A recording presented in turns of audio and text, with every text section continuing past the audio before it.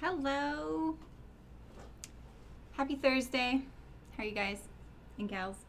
All right. I think the lighting will be marginally better over here for this dark fabric. It's really not that dark. It's dark, but it's this really great wine color. You can probably see it better up here. It looks kind of reddish up there, but one big, kind of a mistake I made yesterday was I forgot to draft the fly onto the shorts. And it's technically fine because there's lots of ways to sew a zipper fly, but if you have not cut out your whatever you're drafting to make into a zipper fly, you need to take this little piece here, this one here. Basically, you only cut one of these out of interfacing if you haven't cut out your shorts. If you have and you've already cut your center front, it's okay. I'm gonna sew it that way, but you just need to do this to your pattern. Just take that piece and attach it like that before you cut it out. I can't believe I have an echo. Really? Refresh, Ray. How's it going, Ray? I don't know why I would have an echo. Make sure that cord's not touching. Does that help? Let me know. Maybe I can turn this one off here. I don't really know. I've never been told to have an echo. So yeah, so your pattern pieces, it should look like this as one, right? And then you're gonna put a notch right here on the seam line. So whatever seam allowance you chose here, mine's 5/8, you're gonna put a little notch right there, okay? But if you've already cut out your pieces and like me, you were playing some really serious fabric chicken, we're gonna sew it with the pieces that I cut out yesterday with one change. Use this piece, but when you cut it out, like you're gonna probably have to recut this piece out. You can try it at this width, but I sewed one, it's a little narrow, mainly because of the zipper I used. Just add your seam allowance to this piece right here. Whatever seam allowance you're putting on your pattern, add it to this. So to reiterate, no echo, okay, great, thanks H dot. If you have not cut out your fabric for this and you're wanting to do the zipper fly, just take this little piece I told you the dimensions of in the cutting stream and attach it to your front just like this. Just butt it up against it, just like that. And then put a notch here on your seam line. That's it. And you can put a dot here on your seam line here, but I'm gonna walk you through that. Oh, okay, no worries, no worries. Yeah, well, that's still good to hear, Ray, though. Someone else might not say something if they were hearing it too. I am like a chronic bangs cutter, and I'm terrible at it, and they look so squirrely, and now I have hair on my nose. At least I don't do it on camera anymore. Okay, and so now if you have cut out all your pieces like I have, and then you went to watch your super helpful how to sew a zipper fly video that you created that's helped so many people, and you went, oh, I forgot something. So if you're in that boat like I am, so what you're gonna need to do is recut these two pieces and just add your seam allowance right here. Just add parallel line, that's it. So that's what I did. So here's mine. They're a little wider now. I did try and sew a sample with this width. And if you use a little narrow seam allowance, it's fine. And if your zipper wasn't as wide as mine, because I used a zipper that wasn't even a brass zipper, I used this really wide one here. So it still works, but we're gonna have a seam right here. And I'm really sorry about that. I make mistakes. It's a little wiggly. I know, I was really trying to hurry, just trying to make sure it'll work. I know that a lot of jeans are actually sewn with a seam there, but I'm pretty sure the seam is only on the side that you do the curve on. So, all right, well, there's my disclaimer, my admittance of guilt. I've pre-serged all my pieces. You can see barely that I have autofocus off. But I have pre-serged all my pieces. Do you want me to turn the brightness up anymore? So let me move my pattern pieces here too. I thought I had my paper piece there. Maybe it fell. Oh, I also forgot to cut the facing to the pocket, that little piece that I had set aside there. So maybe I'll just use some binding or something, because I still don't have it cut out. Or maybe, let me see if I can find a scrap big enough to cut it out with. And we'll just cut it out. I was concerned about other stuff, admittedly. Let's see here. It's taped to the front. This piece right here. Let's see here. Yeah, I can get that.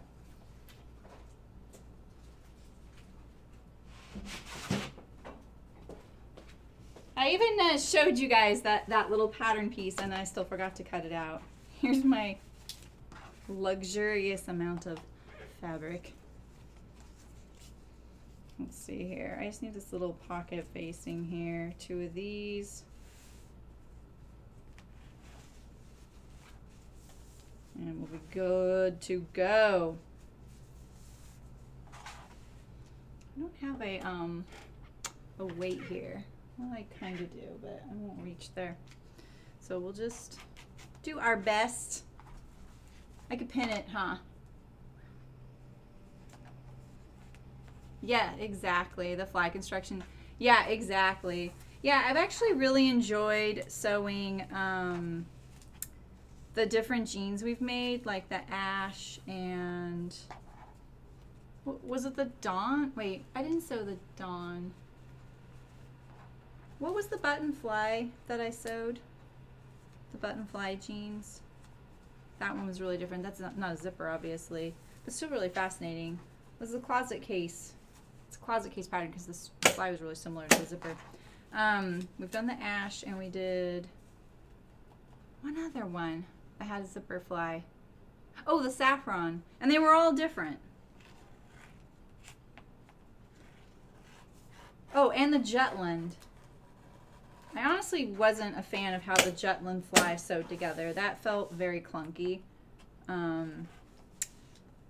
But I know that that method really speaks to a lot of people because it's very literal. You literally place the pieces, how they're going to end up, and then stitch it.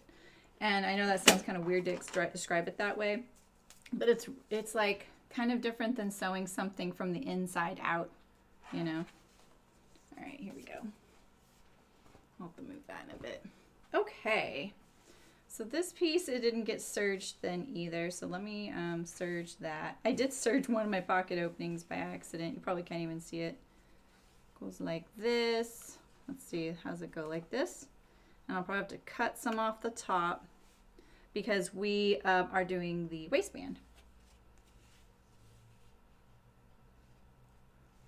Can you guys even see that? So here's my pattern piece. I'm just laying it on there to see. There we go.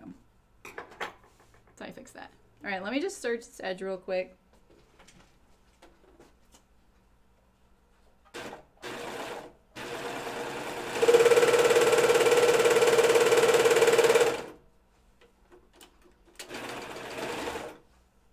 And this one, right? Let's say I have this one, and this one. Okay.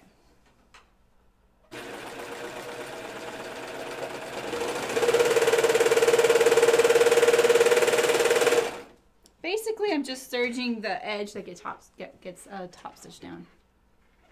The Jutland, yeah. Yeah, the Jutland was the men's jeans by Thread Theory.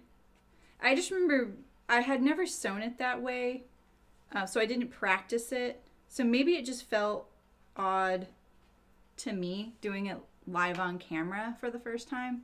You know, that adds a layer. But yeah, it just felt a little bit, it just felt really literal. It turned out nice. It turned out really nice. But I think I like the way the Ash jeans look the best. But the way this one that I'm gonna do today, the one I based on the Ginger jeans, that one makes the most sense to me. And I used to sew them completely differently a long time ago, and I don't even remember how that was. I still have the pattern pieces and everything. All right, so I'm going to sew my facing first, and I kind of want my the right side of my the right side. Did I just do this wrong? Wait a minute. Oh, I did do this wrong. Holy, jeez Louise. Holy moly. I just did the opening edge. Oh my god. It's gonna be one of those days, you guys. Get your popcorn out.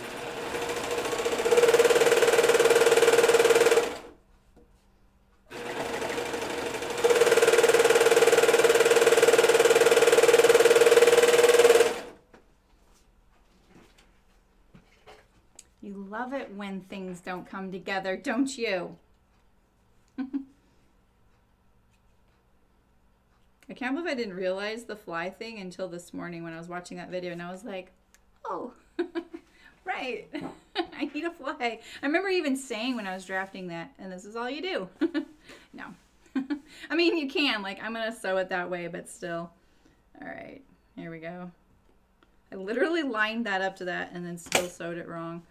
All right, so I think this is a 3/8 inch seam. I'm just going to do mine. I'm going to do mine, so that includes the serging.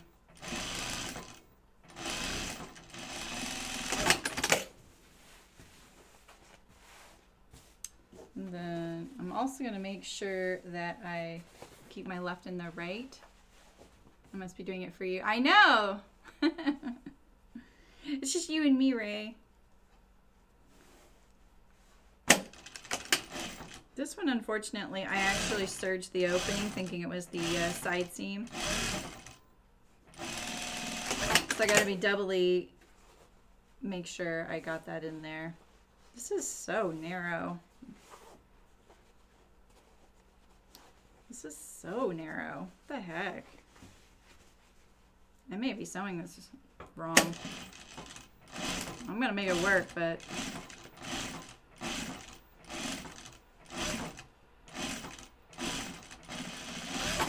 so I do like it when pockets are stitched down to the item you're sewing, because, or the item that you're wearing, because then they don't flap around, you know. And I like that when pockets stay, you know, towards the front of your garment. What do you want to know, Ray? Okay, so there we have one nice clean finished pocket opening. I understitched it, but you can edge stitch it too. Instead of understitching, you could edge stitch, and that would give it a little more of a constructed look, you know, a sturdier look. And in this canvas, that would actually be really appropriate. I'm just really glad I found enough spools of thread that are matching so that my bobbin isn't different than my top, and then I have to sew everything from the top. You guys ever do that? All right, where's my pocket? I'm gonna delay the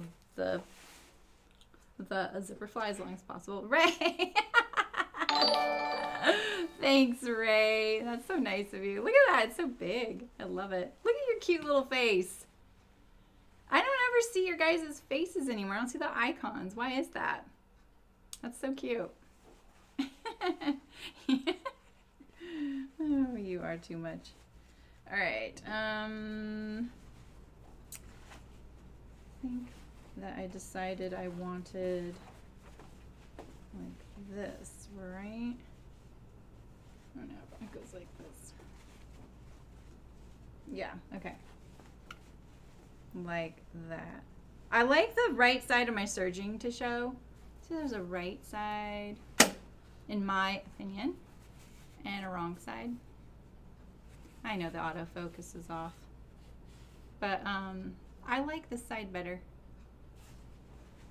So I'm just gonna line this up, and this time I'm gonna keep the angle. Usually I like to soften it and I make a curve right here. And if you're wanting to do that, you can serge it right off, or you know, just cut it.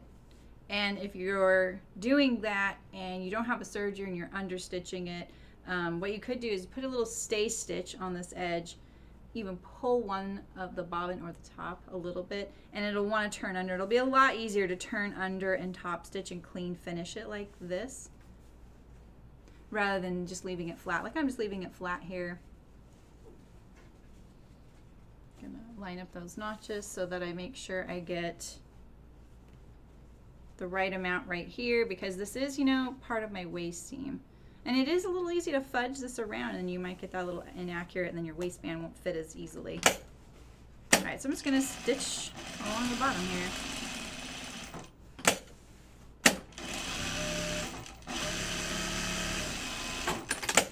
And I'm gonna stitch it down along the waist, because I really like keeping things kind of tidy like that, and on the side seam. There we go, and there's one of my pockets. I think I'm gonna put another line of stitching here.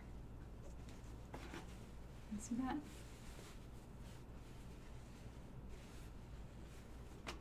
Like that. All right. Let's see. Let's line this one up from the top.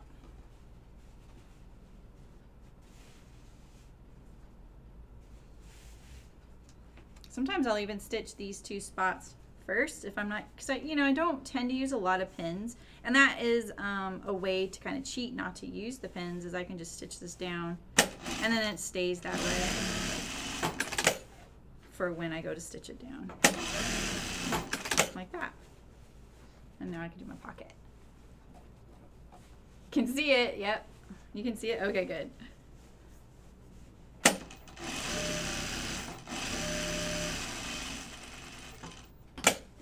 This is very typically something I would sew from the right side, the pocket, that little stitch line there, because, and I think that comes from having machines that weren't that great, you know, and the bobbin sewed not as good, and I wasn't as good as adjusting my machine and making sure the bobbin stitching looked as good, or maybe I didn't have the right color thread or whatever, but yeah.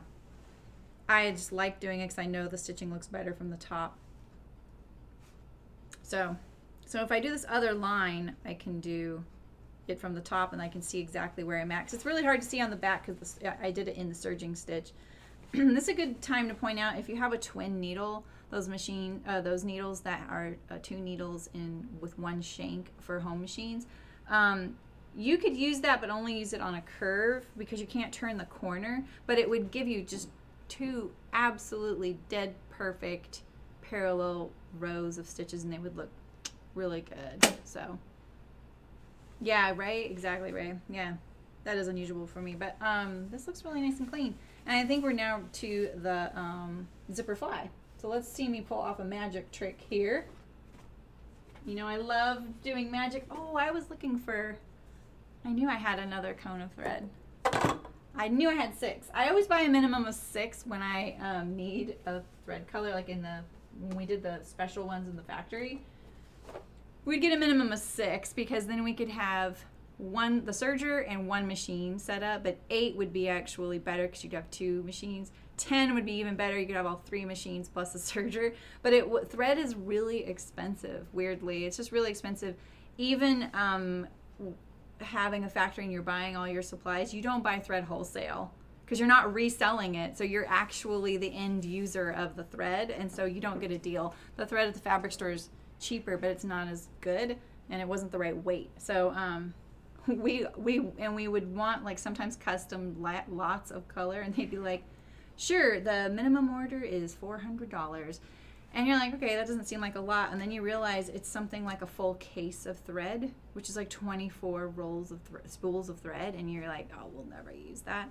So then it just becomes kind of crazy. So, because I think even 10 spools is like $40 probably. Like, it's like that kind of stuff you start looking at as, okay, that's a significant expense thread just for this one colorway, you know.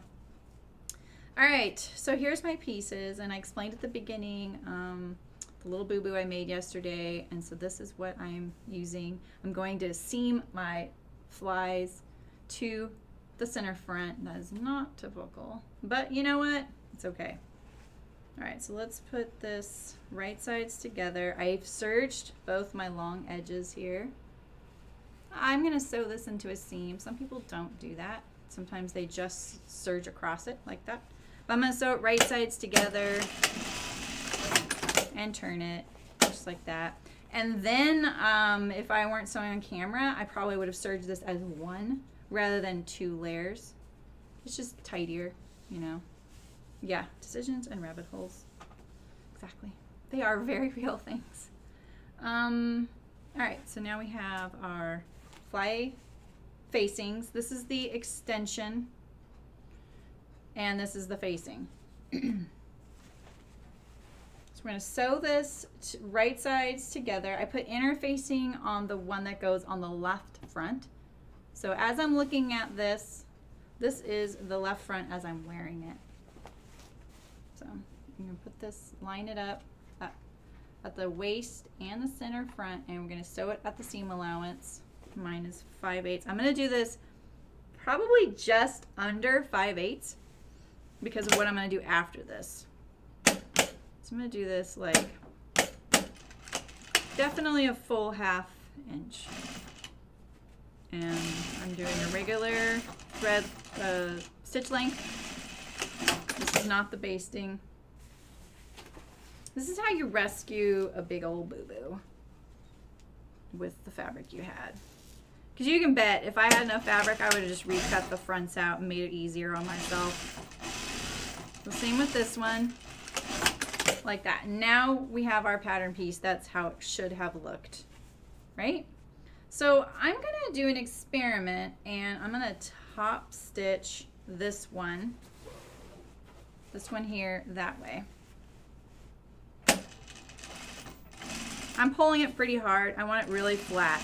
I'm just going to top stitch this, and let me show you where this is going to be at on the fly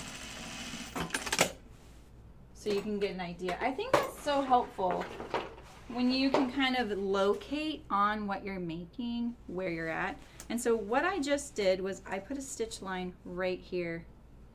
See, because look how naked this looks. This doesn't look very good, right? And I think putting a stitch line there will make it look more like it's supposed to be that way. So that's what I just did right there. And for this one, we're gonna put this right sides together. And I'm trying to decide, I don't want to do it on this one because we're going to actually top stitch this once we get it. So if you have the seam like I do, if you don't have the seam, just line up your center fronts like this. Because this is all one piece, right? So if you're doing this the traditional way, and I have a video on how to sew a zipper fly, that's how you do it. Hey, Jan. Oh, Ray, our little duet's done. Just me and Ray have been talking, Jan. How's it going? So yeah, I have a zipper fly video, and I don't know why, but that playlist for me when I went and looked for it was at the very bottom of all my playlists, and it didn't even show it at the first time, but it's in the how-to section, and it's like a 10-15 minute video, so you can kind of skip ahead and it's quick. So if your pattern pieces look like this as one piece here, you're gonna just line this up, and where that notch was that I told you to do, you're gonna put a basting stitch from there, don't backstitch, but here all the way to the end of your fly on the seam line, backstitch, and then carry on with a regular stitch length, all right? For this one, since we, you know, did this a little bit wrong, I'm gonna try and make sure I line up this seam right on top of the other one that I've already sewn, best I can. And I like doing it like this. And maybe I'll do some pins. What a novel idea. Pins. Ever so useful. You just can't go wrong with pins. All right, so I like to do this. Pick this up, and I'm going to stack those seams right on top of each other.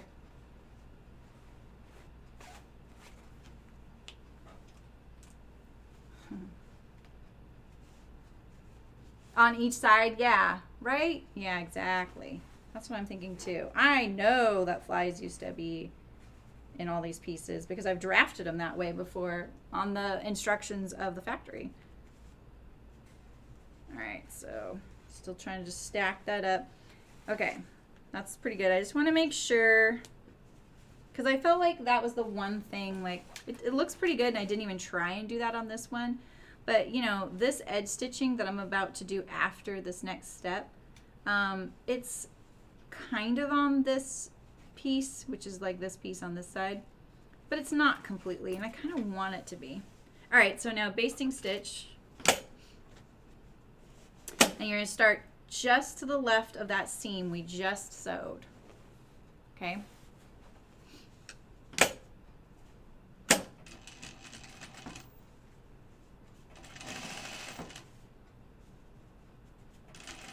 Keep it stacked, and then when I get down to the same spot you know that I was saying on the other one, down here to the bottom, right here where your fly begins, or ends I should say, you're going to back stitch and change it to your regular seam length, stitch length, and continue on.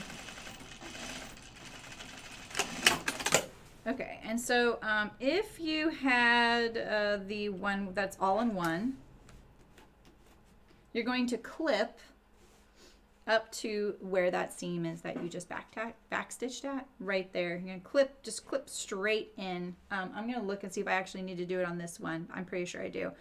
And if you're like me and you pre-serged your pieces, I find clipping that is the only way I can serge around this and come down if this is all in one. But because these were separate pieces, I serged them separately. It was a lot easier. So there's perks to this too. So let's see. I don't see why I need to. I think I do though. Yeah, I do actually, because we're going to now top stitch it. So I'm going to clip into that spot right there. All right, so now open it up and open this all up here. Just like this, press it open. Over here can be pressed to the left front as you're wearing it. Okay, so let's, and I'll just iron this. Why not, right? We're all in. I had a bit of a overflow situation with my iron. There's water everywhere. That's my one pet peeve about this iron. I feel like it's even worse than it used to be, is it's really hard to see when your tank is almost full when you're pouring the water in. Maybe it's just the lighting, but it's really hard to see, and then I overflow it. All right, so we're gonna press this open. If you were doing these shorts in, like, say, a linen or something lighter weight, you're definitely gonna need to do this. Keep things nice and crisp here. It's such a focal point. There's always a lot of nerves surrounding sewing zipper flies. I really love sewing them. I forgot to check to make sure I got my seams that I sewed these two together all the way inside, but I did. I didn't down here on my trial, so that is one thing I learned. All right. I'm not going to iron too much because my serging will start showing through the texture of it. Okay. We can just iron this little seam on the rise below the notch toward this left front here. We're going to top stitch that puppy down now.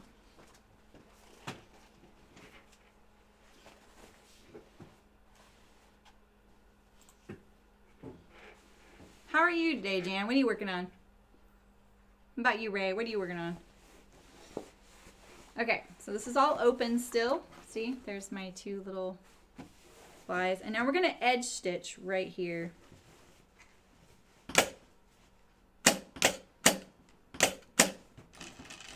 This is your outside of your shorts or your pants, so just make sure you do a good job here.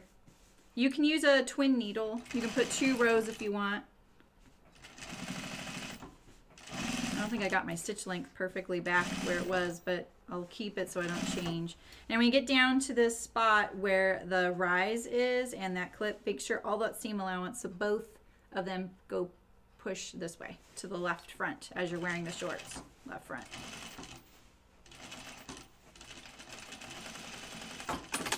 Just like that. All right, so now we have a, can you see that? Top stitched all the way down. And I'm just gonna do one, I'm just gonna do one row because I only did one on my pocket. All right, so now we're gonna take our zipper, which I just had here, right here. And you're gonna put it face down. Now this part's kind of important. Make sure you line up the zipper tape to the bottom edge of this. Do not line up the teeth to the bottom. That will have disastrous consequences later on. So you want your tape to line up to the bottom there. Just make sure it touches something like that, you know. That's nice. You roasting a chicken, that sounds good. I haven't done that in a while. My husband he got a smoker for Father's Day. Isn't that like so cliche? He smoked a whole chicken and it was the best I'd had in so long. He smoked a few other things and they're going pretty good. Like the salmon turned out pretty good. The tofu he loved and me, I couldn't eat it. I don't know why. And I was really excited about smoked tofu. But it was just, I think like he really likes, I like sweet and he likes vinegar. Like that's the difference with our taste buds, you know. And so for him it worked out great. And I think there's potential there. So hey Eliza, how's it going? All right, so we have our zipper down, face down, and I lined up my tape to the bottom of this fly curve. See that? And the reason we're going to do that is because later on when we stitch down this curve onto the pants, we're going to go right past it. So you really want to make sure that this little brass guy is nowhere near the bottom there. You can even do it a little bit higher, just to make sure that when you're on this curve, that you are stitching down to the pant. You don't have to catch the zipper, so don't worry about that. So, all right, so now you're gonna pick this up. So take your zipper and this little extension and move the short out of the way. We're not stitching it down to the short quite yet. We're only stitching it to this, right? So reposition it. And you're gonna butt the zipper tape up to the opening edge there. And it's face down, by the way. The head's on this side. So face down. And now you're gonna stitch it. If you have a zipper foot, it might be a little easier. So try and do a nice straight line.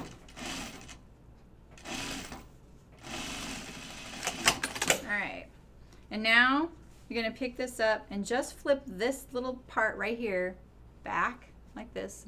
Move the zipper. So now the zipper's face up. See, there's the head. And we're gonna edge stitch this right here.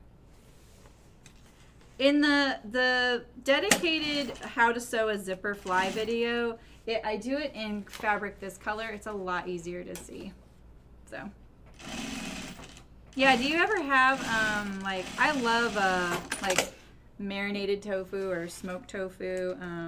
There used to be well, there still is, there was a place in Humboldt I love called the Tofu Shop that they made it, packaged it. The texture was really good because tofu can be a texture thing, you know. All right, so there we go. Now we have our zipper fly, right? So we just edge stitched it. There it is, right? So now you're gonna just put your shorts upside down to you, and you know it kind of wants to stand up right now. Here's the little extension. So now we're looking at these pants upside down and inside out, right? This is the inside. Now just flop this over and lay it down. Just flop it over, lay it down flat. It'll be a little lumpier because we have those seams there. All right. And now same thing, we're gonna stitch it to this one. So pick this one up and stitch it. You're gonna try and put 2 rows in there if you can. It's gonna be a little tight for me because I don't have a zipper foot on. I can't even get closer to my zipper. So there we go. So now it's stitched onto both. So like I said, you're gonna pick that up, flop it over, stitch it down, just like that. All right, let's see how we're doing here. Pretty good. Now we're gonna stitch our curve, all right? So this is the only time you need to sweat, Sure, out of all these sewing steps for me, this is the only one that warrants sweating because, you know, people are going to see this nice curve that you're about to sew. And you can use a template. I'm just trying to show it off so far because it's so dark. You can use a template if you like, or chalk it on there, or even just iron pins so you have some little pinholes to do, whatever you want. I like to just follow the curve of the facing and through the pant. And you know what I could do is iron it right now and I would actually see that. So let's just try that and maybe it'll be more visible for you too. Oh, cool. I've never made tofu, but I know it's not hard. Like, I had friends that used to make it all the time.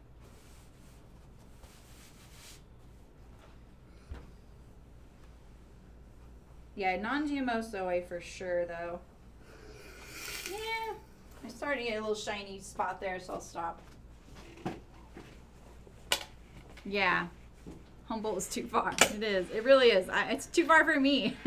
I could probably have Cricket bring us home some, since that's where she is this weekend. We're already having her bring Larapin sauce.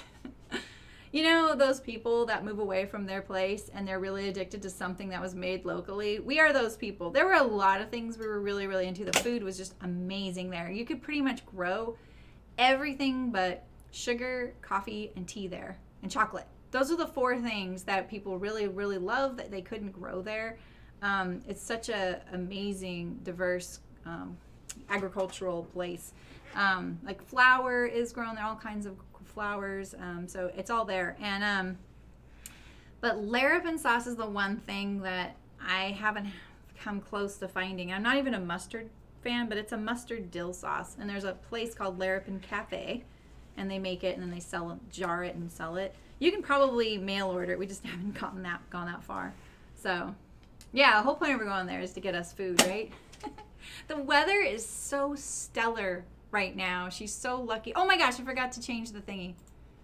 Sorry. The weather is so stellar there right now. I'm like, dude, you are lucking out. I mean, like, usually it's just foggy all summer, so sorry about the camera thing. All right, so here we are. We're going to do this little curve here, and if you've seen me do this enough, you know I always wing it and do it on the top. But please use a template if you want. So I can feel my facing there. It's kind of wide. Maybe I didn't really need to widen it. I was probably being a little bit overzealous. So do it stitch it down the width that you want. So yeah. Friend visit. Yeah, no, my friends haven't really visited, so that's not happening. But I have had, like, early on, someone, like, visited and was like, figured you could probably use some Larapin, you know. It's the one thing we always bring each other. All right, so here's the bottom of my thing. I can actually feel the brass part right there. So we're going to go right around that brass bad boy. Turn. Get to the center front and back stitch. Just like that. All right, so we have our curve. And then let's see how it looks. So yes, this is a little wide, but you know, I was a little paranoid. Hopefully you waited to see how this goes. So yeah, this too, I think that this is so wide that I'm gonna line this up mostly with, let's see, how do I want this to be? I think now I can take out my stitching too. Right? Take out the stitching now. So if you didn't seam your fly facing to the center front, you can probably see your basting stitch loud and clear, which is really handy actually. Mine I'm gonna have to find and make sure I'm not taking out the wrong one. You can even do that basting stitch in another color if you want to make sure. I don't actually like taking it out like this. If you watch that video, you'll see I take out each stitch. I think that's way better so you don't get any errant threads stuck in there. Because now I have all these little tiny, this cuts all the threads, right? My nail's about to fall off. I'm sure you guys can see that, but I'm waiting for it to grow out a little further. Moving was really hard on my hands and stuff. All right. I'm pretty eager to see how it looks now that I'm doing that little stitch experiment there. I keep meaning to bring that little like thread grabber thingy. It looks like a ice cream cone eraser with a seam ripper on the end. You guys seen those? Definitely like a at the cash register impulse buy type of thing.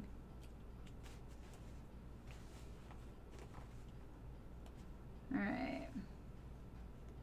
Give a little tug on some of those threads that you can't get out, and cut them, and then they kind of get sucked back in there. My canvas definitely shows a little bit of this pre-stitching. Canvas is strong, but you know, it can be weaved too. Nice. Yeah, you get that, chicken. Okay. So yeah, I think stitching that right there first gives it a much more polished look. So that was a good call. All right, so now let's look at my fly extension. Yeah, I think it can just line up with the edge of the zipper right there, and that's fine. All right, so now we're back on the inside of our pants. This is the wrong side. We're gonna line this edge. I'm gonna line my fold up to the edge of the zipper tape there, but if I had made this narrower, I would probably line it up to that. Let me see, if I do that, where does it put that? Let's try our zipper out. Yeah, I think I would like it a little bit more to stick out like that. Yeah, so we'll just shift it over a little bit. We're gonna shorten the zipper later on, so don't worry about that. All right, so I'm gonna line up this fold to the zipper tape over there. And now this is a personal preference. I did not get the satisfying thread pull. I love that too. My personal preference with the length of this is I like this to just cover up this mess.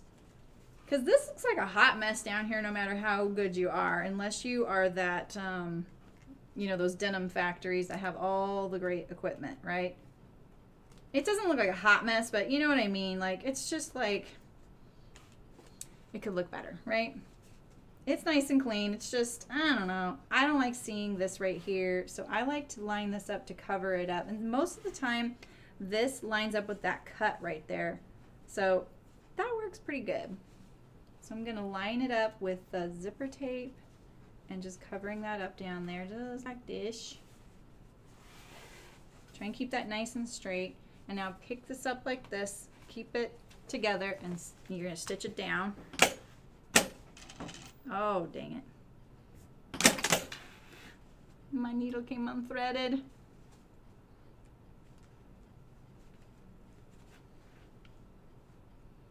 We're gonna be done with these fronts so quickly, and maybe I'll just finish them today. How would you guys feel about that?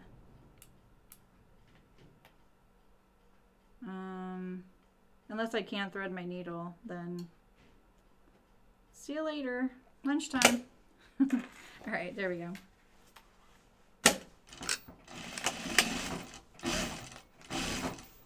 All right. Okay. So now, I usually like this to go as far as my curve stitching here. And then what I do is when I do my bar tack at that curve right here, so dark, I know. When I do the bar tack at the bottom of my curve here of the fly, it catches in this fly shield, right? Just like that. So I'm gonna find a spot where I know that's gonna be possible. Here's my zipper thing, so I gotta be really careful. I'm just gonna put it like right there. And usually a bar tack is a, it's kind of like the left side of a buttonhole, or, yeah, it's not the bottom of a buttonhole, by the way. A bar tack, wait, before I explain this incorrectly, there's lots of different kinds of bar tacks. The bottom of a buttonhole is considered a bar tack, but it's not. a bar tack is usually a short length of zigzagging. That's very dense. You've all seen it on your jeans or people's jeans, you know. And that is, yeah, that's usually what it looks like. I usually fake it on my machine. I'm not going to get out my home machine just to do a little bar tack. So that's just me though. And I use it to secure the fly shield. And I just do a bunch of back and forth and it imitates it nicely. And then you can do one right here at the bottom because this is a high stress area of your curve where it meets the zipper. I mean the center front. So I did it right here at the bottom of this curve and I did one right here. And then sometimes you'll see it like right here as well. You don't need the full length usually to get your pants on and off unless your rise is really short, and then you want to be careful about shortening the opening there. So as long as you can get them over your hips, you're good. And you can't really try it on quite yet. All right, so we'll just leave all that until we do the waistband. And now our fronts are done. So see you later, bye. But we can just keep going. Might as well. All right, so that turned out pretty good. Let's try it out. You know, that looks pretty good. My stitching is a little crooked right there for, how did I not notice that before? Is it crooked? Oh, I think it's because it's ironed. That's what it is. It's giving an optical illusion that it's a little crooked. That turned out pretty good for doing the seamed fly there. That was a good rescue. So, all right. So now we have our sides. And we have our back pockets. So I'm going to do the sides first on the fronts. And let's see, I think this is the back. Yeah, like that. And this is the back. So what, I couldn't see my notches anymore when I serge. Sometimes what I'll do is I'll pull it apart a lot. There's my notch right there. While I'm serging, you can see it. But this notch wasn't deep enough that was going to be effective. So I just put a little pin far away from where the notch is so I know that is the back seam. And I'm going to sew this right sides together. Now if you do the free range slacks according to the directions, she has a really great flat felling method. It's not like anything new. I just mean like she has you flat fell these, and it is a very nice finish for these seams here. Flat felling is just so nice anyway because it makes your seam so flat, and I like that. I really like the way that is. I think I'm gonna do a top stitch that's a little bit wide, maybe like a 1/4 inch away. I hope I don't regret it. I think it'll look kind of cool. I'm really pulling apart, get it as flat as possible. Yeah, I like the way that looks actually. So I did this little, about 1/4 inch away. Hi Elizabethan, how's it going? You can't get your posting to where, I'm sorry. YouTube's kind of funny. You have to be logged in to be able to comment. And if you don't have, like, if you're not logged into your account, they won't let you comment. And if you don't have an account, it makes you create one and it calls it a channel. And I think that kind of scares people off because they're like, I don't want to start streaming or making videos. It's just a weird name for account, you know? But yeah, that goes for anyone. If you guys want to join us, you just need to log into YouTube. And if you miss anything, you can rewind a little bit. I hear that folks do it all the time because sometimes they'll comment on something I talked about like 5 minutes ago. But I'm just going to be doing a seam and top stitching this right now that you already saw it if you want to log in. I'll wait. All right, so same thing. Do you do costuming, Elizabethan? Oh, I used my smaller bobbin to get rid of it. I knew I'd run out at some point. I'm glad it wasn't on the top stitching. I think the drawback with this canvas is going to be the amount of threads it collects.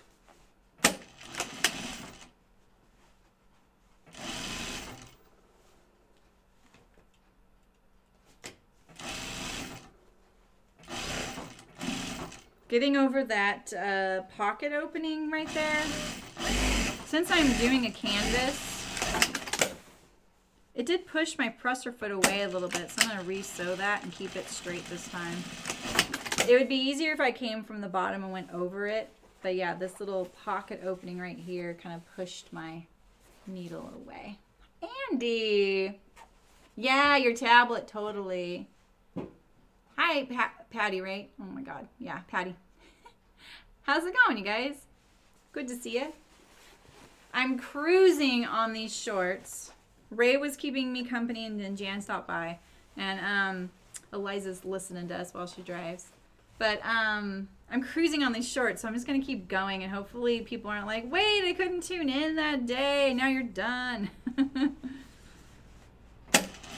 This girl needs some new shorts, though. All right, I'm just top stitching the side seam.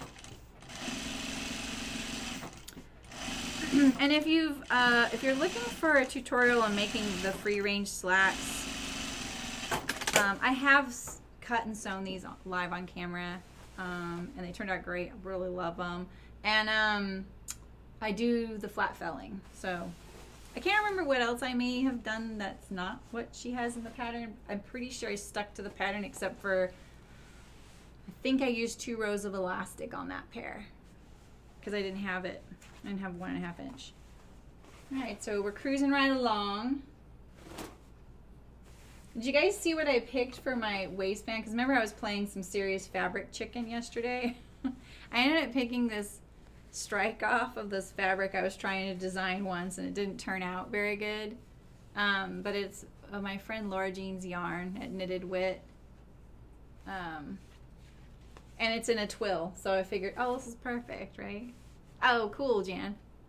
You get to go out of the house today? Yay. I picked up a fabric order. There's a new fabric shop in town, or online one, and I saw that they had this mask panel for pre-order, and by Ruby Star, and I just wanted to throw a little support their way, so I bought some Essex yarn dyed linen from them, and it was fun to see someone I know and like in real life, because it's been so long, you know. All right, so there's this one here and this one here. So this back pocket gets sewn into, did I do the wrong one? Wait a minute. Oh, I see what I did. Okay, here we go. I like the right side of my serging showing. That's what I'm fiddling with.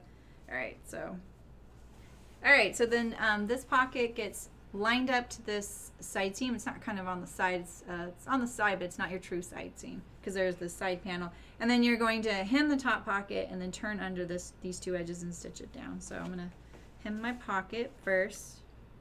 Ooh, I almost unthreaded my needle.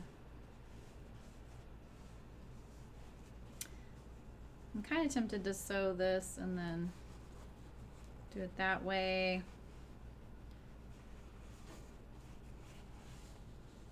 Yeah, no. All right, what is the seam allowance on this? Does it say? Not really. I'm just going to turn it down 1 inch.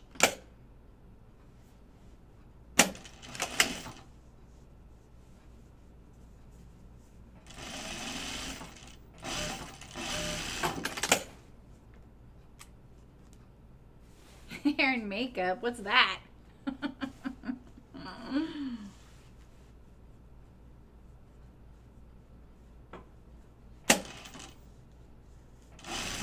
When I was watching that how-to zipper video, I was like, who is that?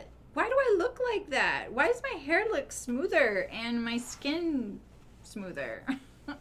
Was I wearing makeup?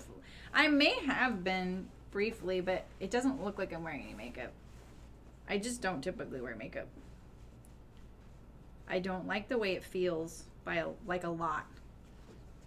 All right, so I'm lining it up to my notches there, and I like to just pin my pockets in the middle, and always do 2 at least. I say that because 1 can actually, you can rotate your pocket around quite a bit. So if you put 2 in, that's going to be less likely, just like that. We'll do this one too.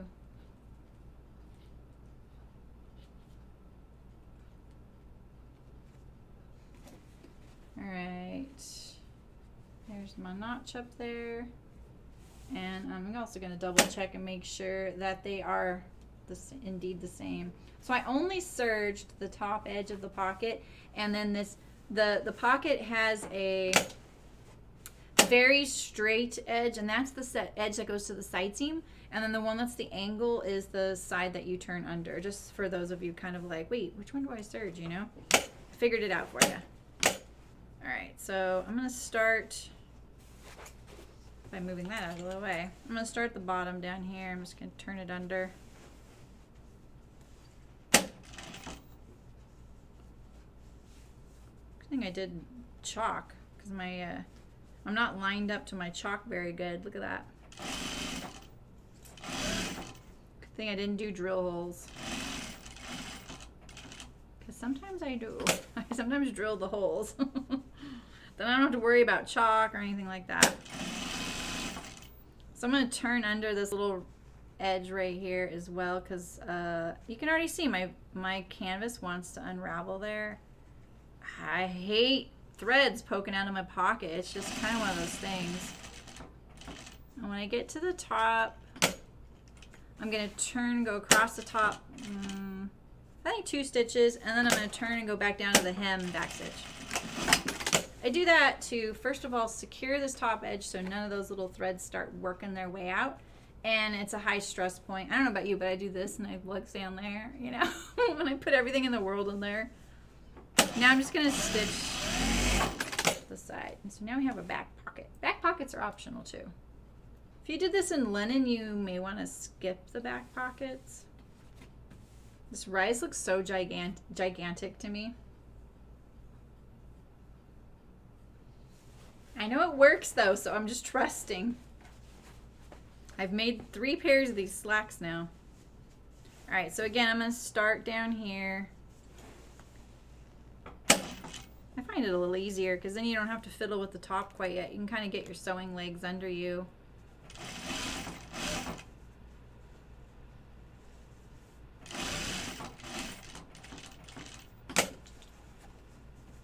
Let's get rid of some of these threads though. We don't need anything working against us, right?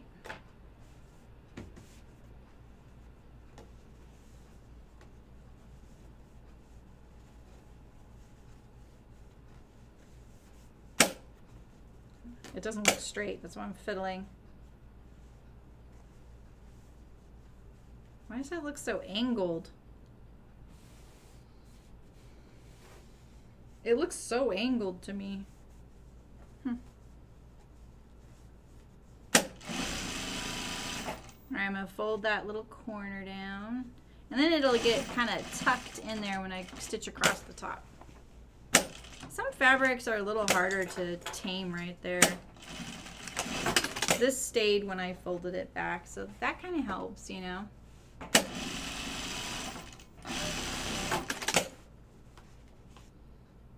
All right, we have our backs done. Now we can do our side seams, and let's think about this. What do I always do in the wrong order? And I'm always like, shoot, I should have done that first. Is it that I like to? I always do my rise first, don't I? And then I'm like, oh shoot, I can't. Is it that? No, I want to top stitch my rise for sure. My inseam. I'm sorry, my inseam. I want to top stitch my inseam for sure. Oh, I need to do my center back rise. That's what it is. We'll do the rise first, and then we think about that. They're short, so it's not going to be a big deal if I do it in an order that makes it a little harder to do top stitching, because they're shorts. It's not so bad.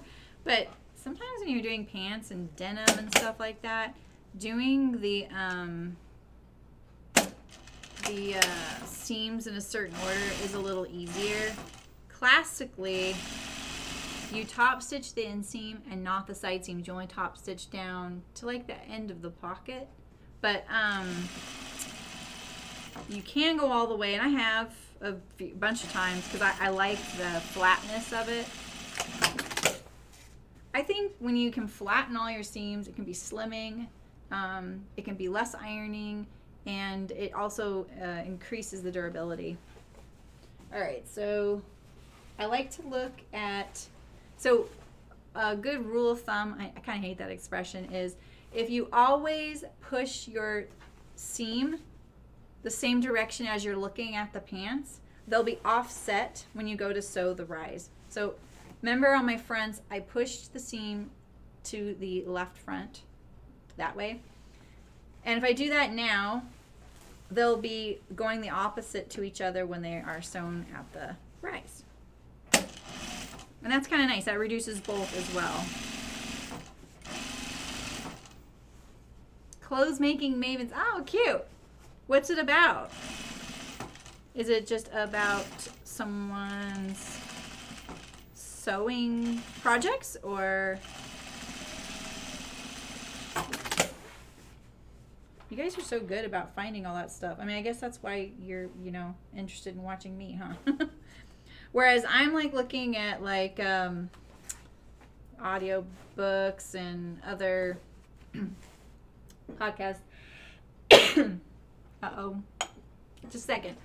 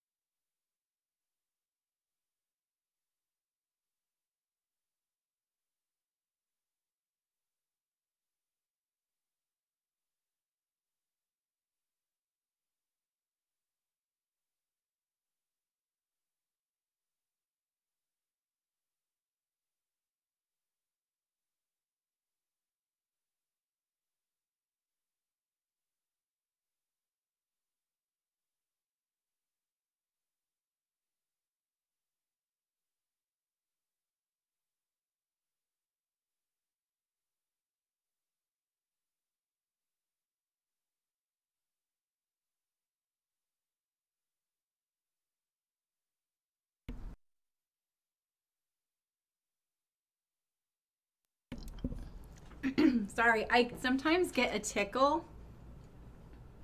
That's so bad because I'm talking and it's so dry where I live, so sorry about that. I had to mute it. Now I'm having a cough drop. Keep my voice, my throat moist. Ah, interesting. Bye, Elizabethan. Thanks for coming.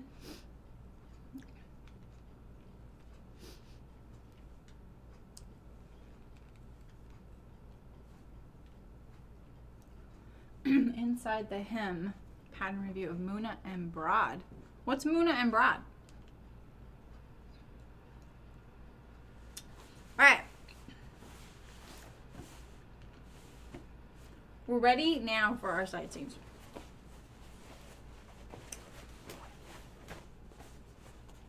Get rid of my pins that were telling me that that was the back.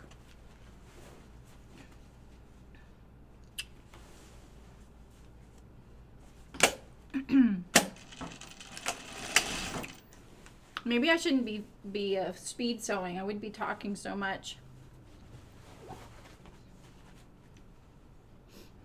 Oh. I've never heard of them. Who are they?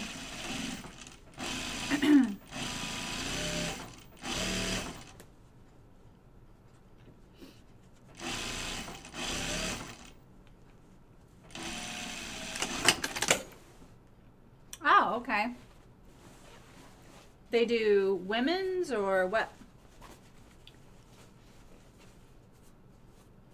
That's pretty cool.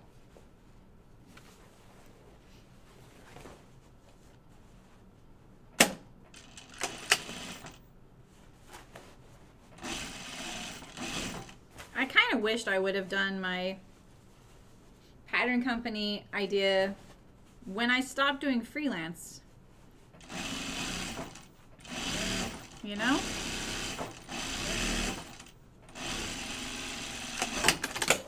Okay, so I did my side seam. I probably should have top stitched one before I before I did the other, because it would be at least easy to do one. I'm gonna push that seam allowance towards the panel and do the same like wider top stitch. Full figure. Oh, amazing. No wonder they're getting some attention.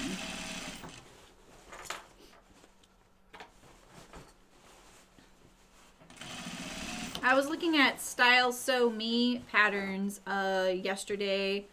And then who was the other one I was looking at? Style Sew Me, and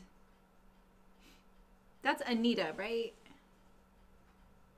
PhD in biomechanics.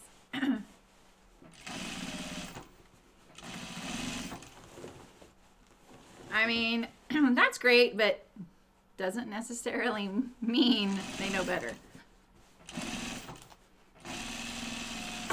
Speaking as someone who has worked for people who have said things like that, and I'm like, oof, okay. All right, I don't know if you can see how I'm doing this here. I'll bring my camera down a little bit.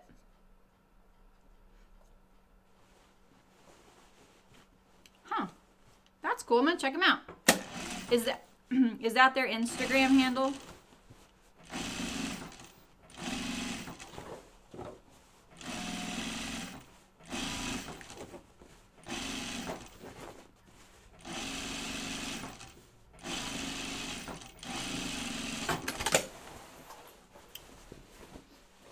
There are so many indie pattern companies. Yep. Yeah, that's why I kind of like, do I really need to do that? There's so many, and there's so many good ones, you know?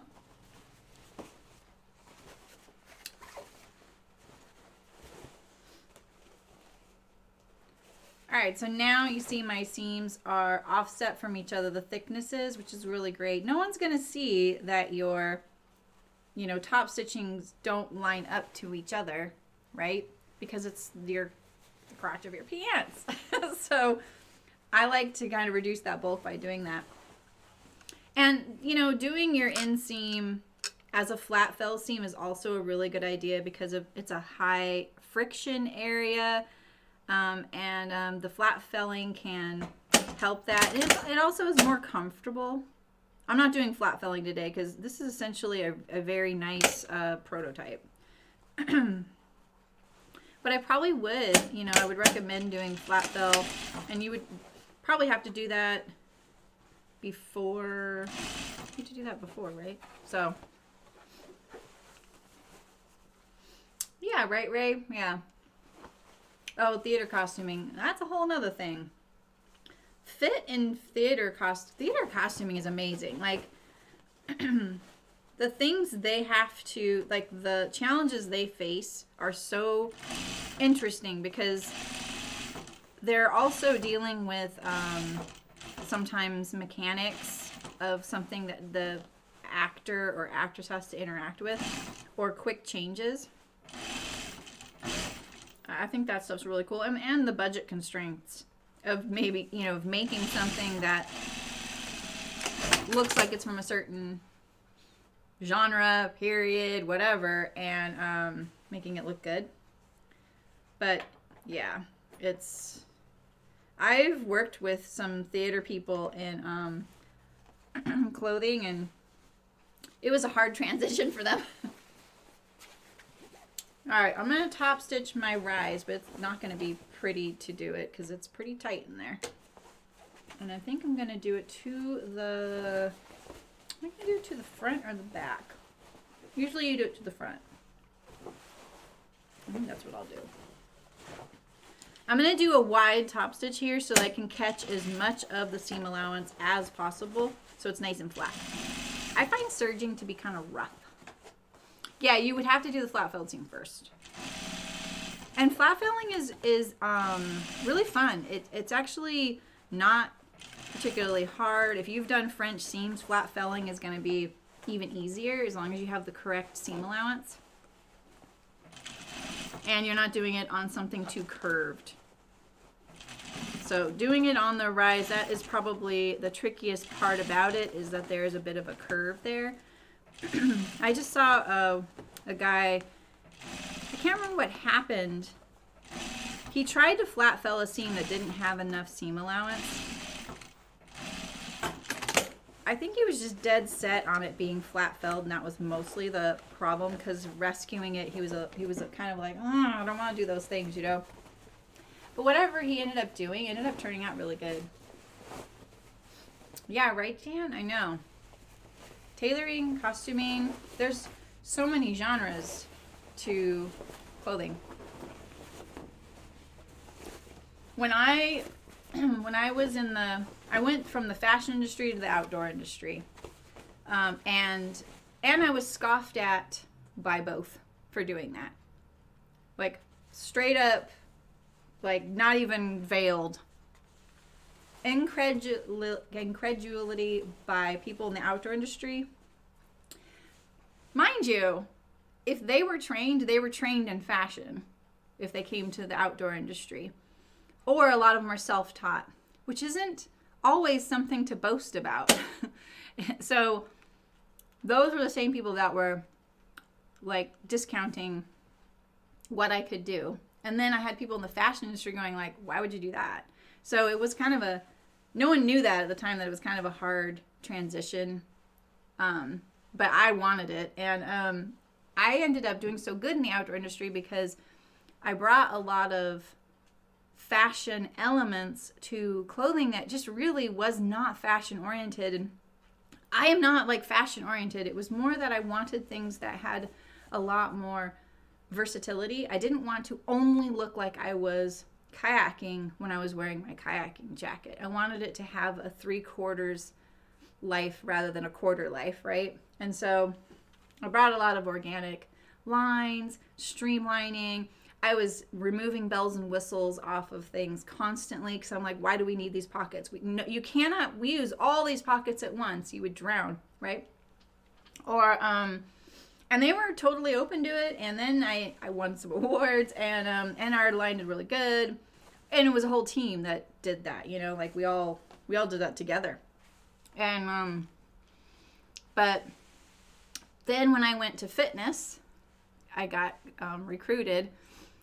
People in the outdoor industry were like, you're going to ruin your career going into fitness. Because it was, in my opinion, the way they were putting it to me, it was a step down and looked down upon to go into fitness. But I personally, those were the kinds of sports that I did. I was kind of into it. And so I went and worked at Hind. So,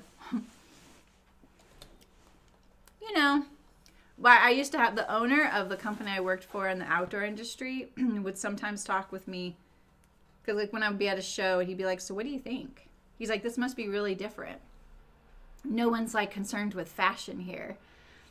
And this is a very, very, very shy, quiet guy. And I remember I was like 26 or 27. I came from the fashion industry, but I'd only been in it for like 5 years, you know, I was pretty young.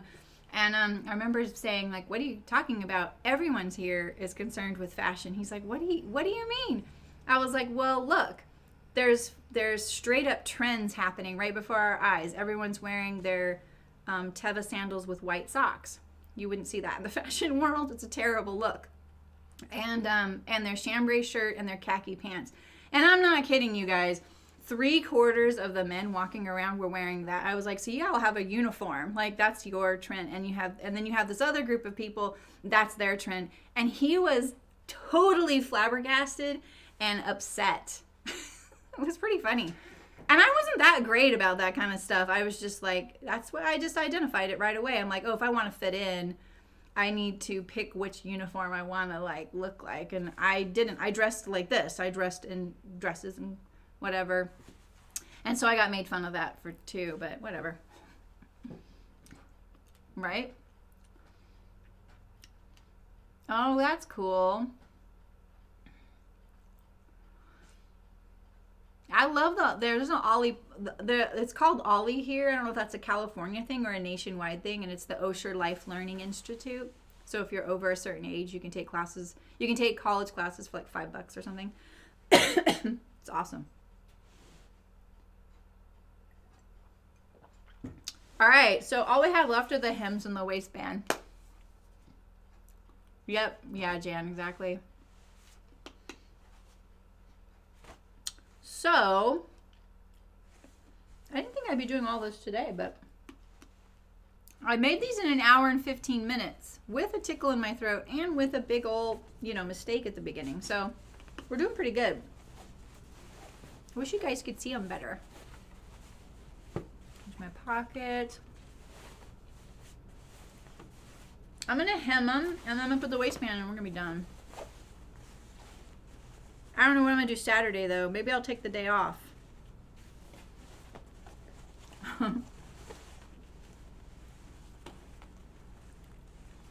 That's the flip side. I take a day off. Which, being at my new house is so nice. I just want to be there,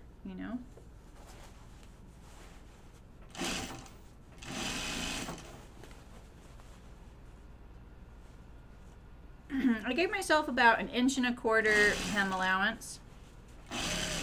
I could just have serged this, turned it up, and done it, but I actually like clean, finished hems. But if you want something flatter, I would just serge it and then top stitch it down. Yeah, it was good timing.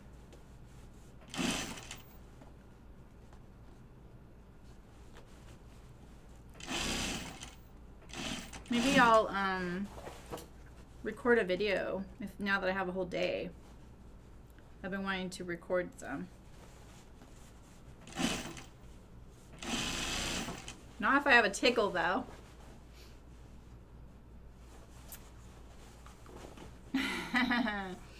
It's true. I could actually use another pair of shorts. I could just make them again.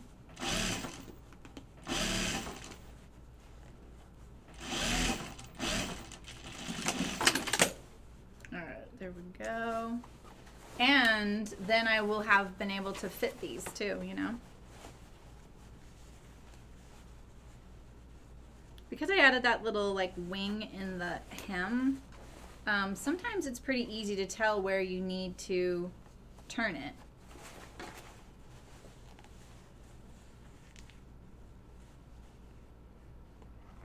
I want these. I could sit here and trim all these threads, but it's canvas and a lot of them will just come back. So I just try and get it sewn down as fast as possible. That way I'm just not creating more threads. You can tell the edges that were cut better on the seam, on the grain line, they are not as unravelly, Yeah, the waistband's kind of fun. I think the lighter color will be nicer on camera too, right? To be able to see.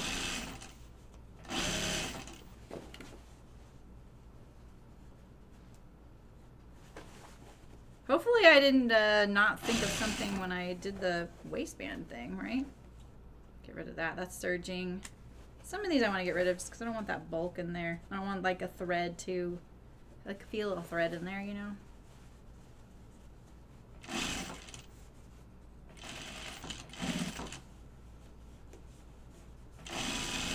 Sews really nicely though. I'm telling you, putting that hem shape in makes your hem just sew itself. No torquing.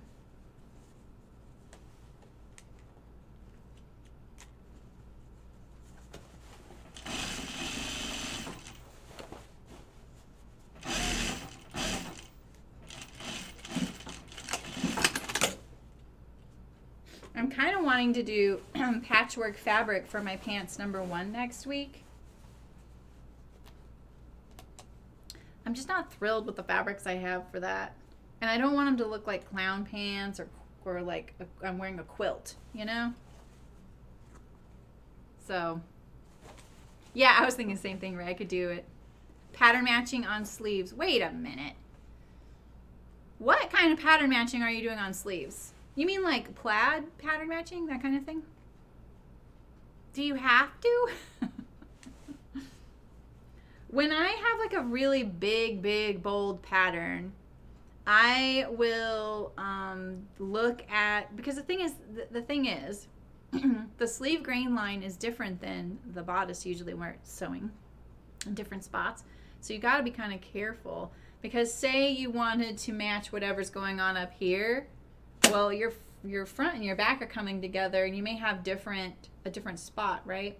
It may match like this, but whatever is happening along the side of your garment here, you're going to have to do your best. So sometimes I'll match the center of my sleeve to whatever it sews to right here. Other times, if it's really bold, I'll just match it so that it goes across the front, but most likely it won't match across the back. So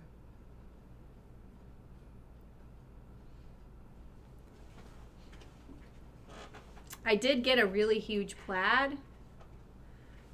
I don't know if you saw that in the stories, and I was thinking about making the sagebrush top by Friday Pattern Company, that free pattern. Is that free? That was a free pattern, or was it for sale? Well, I got it either way. Okay, so now is time to do our waistband. And we're going to be cutting off this extra zipper. Now remember, sewists, you cannot zip up your zipper once you cut this off until it is secure, because you will lose your zipper head, your zipper pull. Okay, so just cut in between these teeth. Make sure you don't cut the brass. Like that.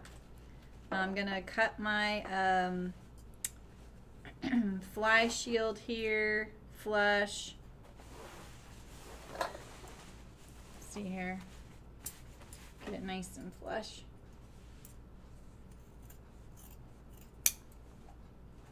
Yeah, I don't know if I have enough fabric to do another pair of shorts. Like, I really struggled to find this is the lightest color I could find without buying something, which I'm trying not to do. But I have some linen. I just feel like I got 3 yards, I think, and I don't want to leave a weird amount, you know? The patchwork thing. Yeah, right, Jan? I was thinking like using a lot of my linen scraps. I think that'd be kind of cute. Maybe I will. I could do that Saturday. Prepare my fabric for that. Because I think that's what I would do. I would sew all the patchwork together as a fabric and then cut them out, you know. All right. So if you want to make sure that you don't go across your zipper, you know, just put a little pin at least on one side like this. Even if you do this, your zipper head should, you know, not be able to get past that, like that. Just cut, just pin really close to your zipper teeth. Just something, you guys.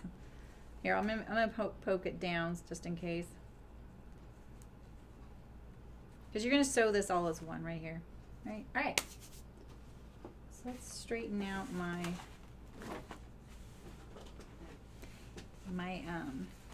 waistband. I will not be putting belt loops on this, but I have done that in other jeans videos, only because I'm not going to wear a belt with my shorts, and I don't want something extra there.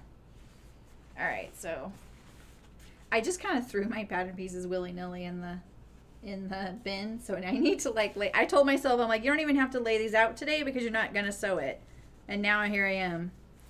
So where's the side with the notches? Okay, there's a notch, and there's a notch. Okay.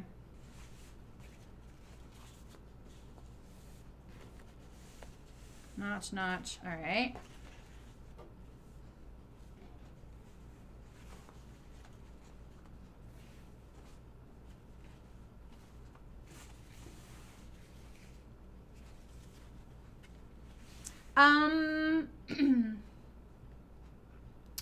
You know, I don't know, Ray. I would Google it.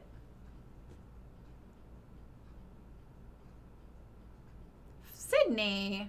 Hi. Are you off at 1 again today? How's it going? I've pretty much sewed through the entire pair of shorts. I'm putting the waistband on. So we're trying to decide what I'm going to do Saturday. Yeah, exactly, Jan. I many times get inspired by the Sew Over 50 posts about doing some patchwork, and other people do it too.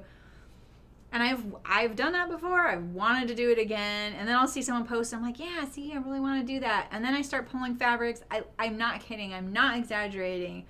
I've probably pulled fabric 6 times, just late spring and early summer, just to do that, and then I put it away. And I think it's just a case that I need to just sew it and it'll look fine, you know? I need to not be so clever, you know, like I'm trying to be too clever. Always. Okay, so there's my 2. So the longer one is my right front. And this is my left front. The longer one goes over that fly shield, right?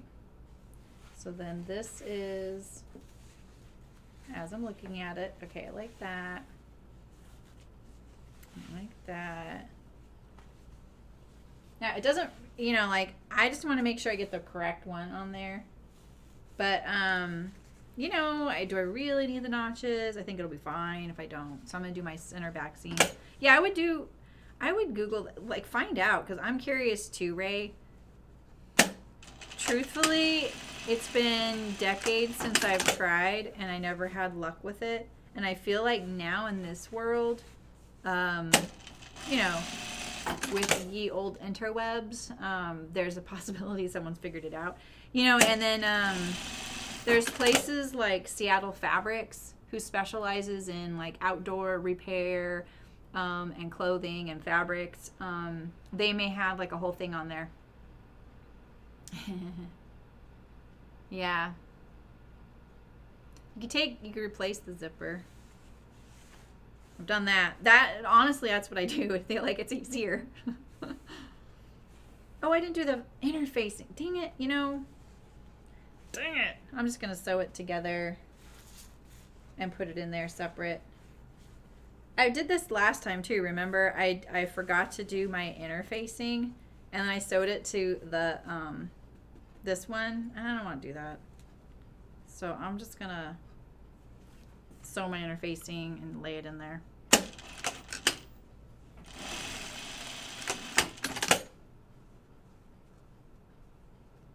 It's just cotton poplin. I'm not using a fusible.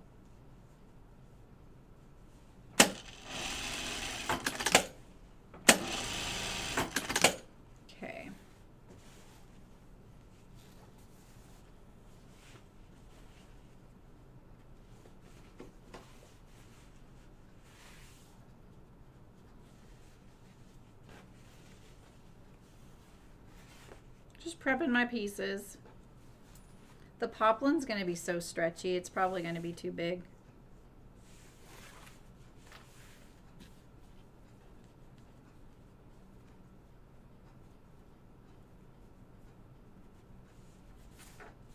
Okay, so this is the lining. So when you cut the lining of your waistband, just make sure you do it the opposite of your outer, so you have one that's right side out but on the inside, you know.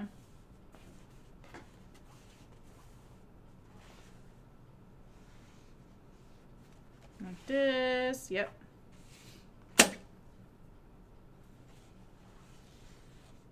Yeah, see, the fork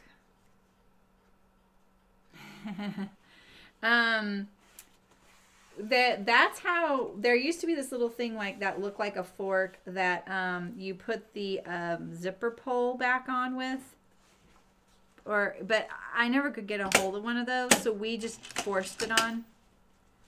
I mean, not in a bad way, just like the fork just makes it easier. It's like a two-tined little fork.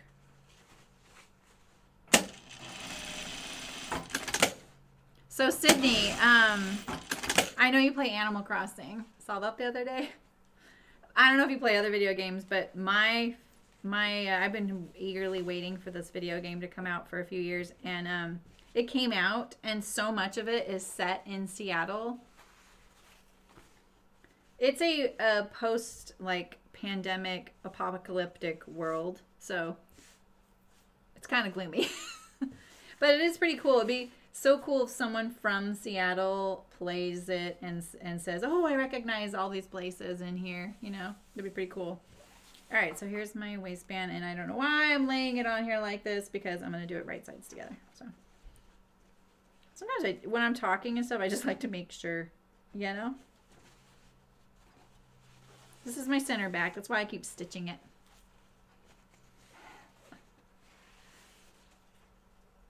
Animal Crossing cracks me up. Like my nephew's been playing it, and I told my sister, I'm like, oh my gosh, I'm so cat. Oh, cat. She's, look at her. She's rubbing it in that she has 2 kittens.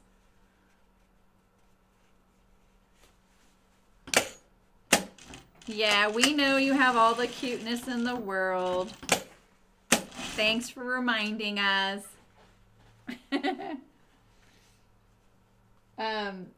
Have I told you though, like when Animal Crossing first came out, there were a lot of gamers I follow playing it. I don't have a Switch, so I don't play it. I have a friend online who plays it. But I started seeing them post like these videos of like little screen videos where they would get chased by is it a spider? Wait, yeah, a spider, right? Or a bee? The bee. Yeah, exactly, Jan. Yeah. It is kind of crazy that this kind of game kind of mimics that. Anyway, the bee, and they run around, the little music playing, they got their little net, and then they don't end up running fast enough, and they get stung, and then you see your little character with the swollen eye.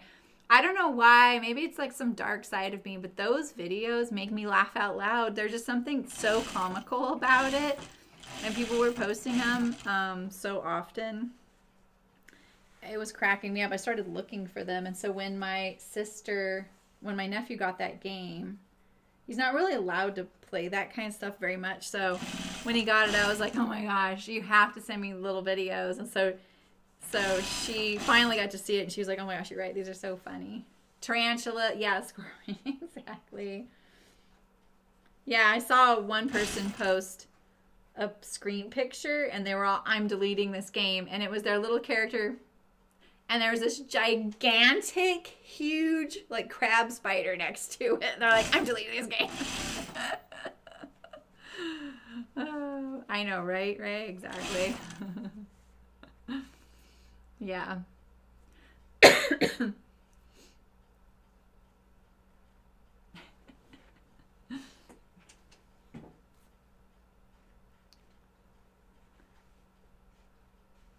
Oh, yeah. You know, my daughter's in Humboldt, and it got really sunny. It's sunny there. And I'm like, you are lucky. She's like, I know. See, my interfacing's too long right here, so I'm just kind of eyeballing where the end is. I'm not surprised. This poplin's going to do that, so no big deal. No big deal. Same on this side. All right, so here we go. Now we have our waistband. So yeah, this game is pretty, it's a pretty, I kind of like games that are kind of emotional that way, like they kind of challenge you, and this one definitely does. And the second one's super controversial right now, and people are being pretty terrible about it because it's incredible. I already finished it, and it's incredible. The story is incredible. The moral struggles in it are really good. People are flawed, and I thoroughly enjoyed it, and it was really good. And the combat was really fun and hard, and some of it was really scary. But it was really good. I loved it. But it's definitely dividing the community, which has been kind of a bummer. Big time bummer. All right, so if you're new here, I like to start my waistbands from the inside and work out. So, oh shoot, I'm gonna fix that right there.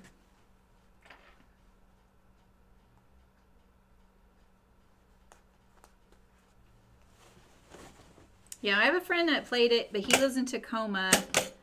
He's also kind of younger, so I don't think he'd been to a lot of those places.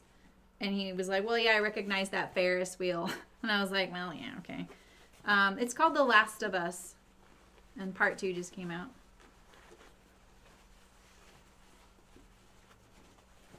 It was even on NPR, you guys. It was a big deal. It's arguably, I'm new to the whole gaming scene. I've only been doing this for a few years, but it's arguably probably one of the most anticipated games, especially a single player game like this that is a story. So, yeah, the new one I did already finish it. Took me 32 hours. I just chipped away at it. It took, I started a little late because we didn't have internet. It was kind of frustrating. All right, so let's just eyeball this. This is looking like it's going to be fine.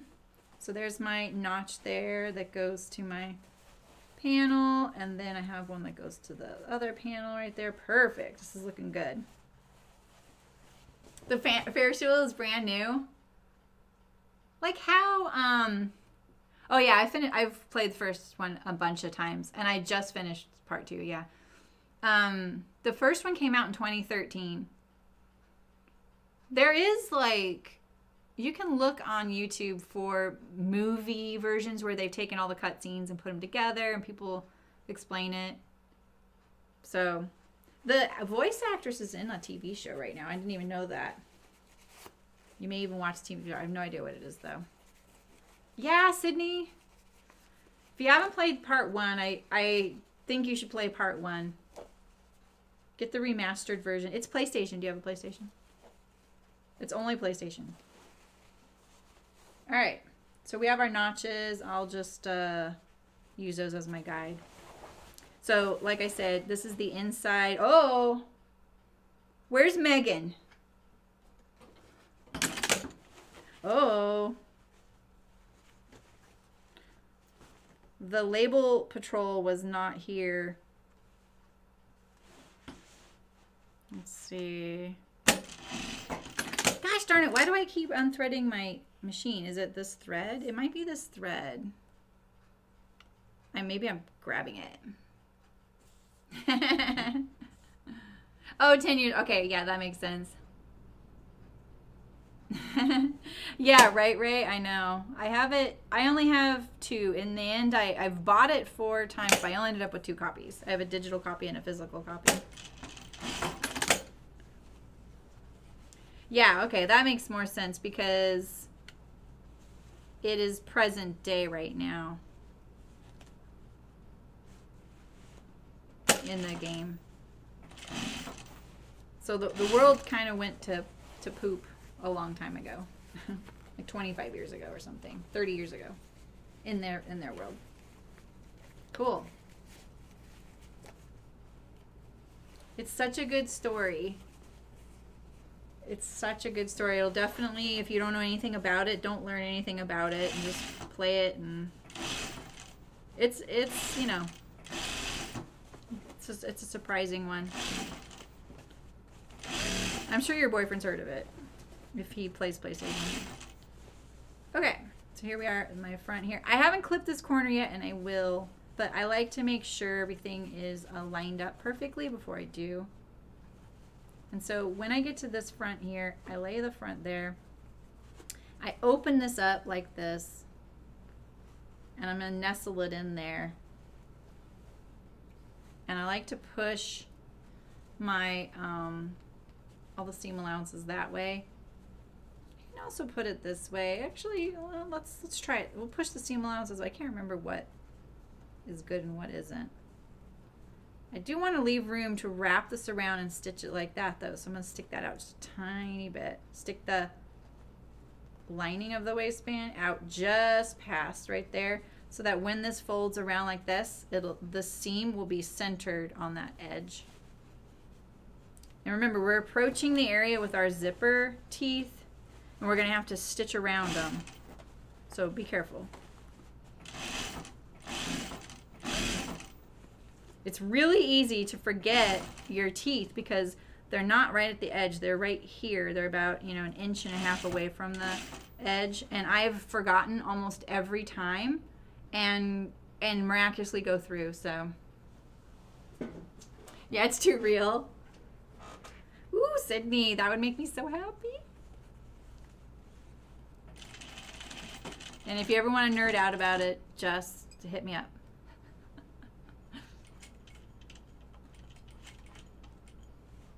It's not, don't worry, it's not like our world too much. You don't have to worry about that part. I mean, you know, some people could be considered zombie-esque, but they're actually not zombies either, but still, they could be considered that in our world, but they're not, right? All right, so we have 1/2. You like that? I do 1/2. I do from the center back to the front. And do the same thing here. We'll do it from the pant side. I don't think I usually ever do that, do I? Or do I? Maybe I do.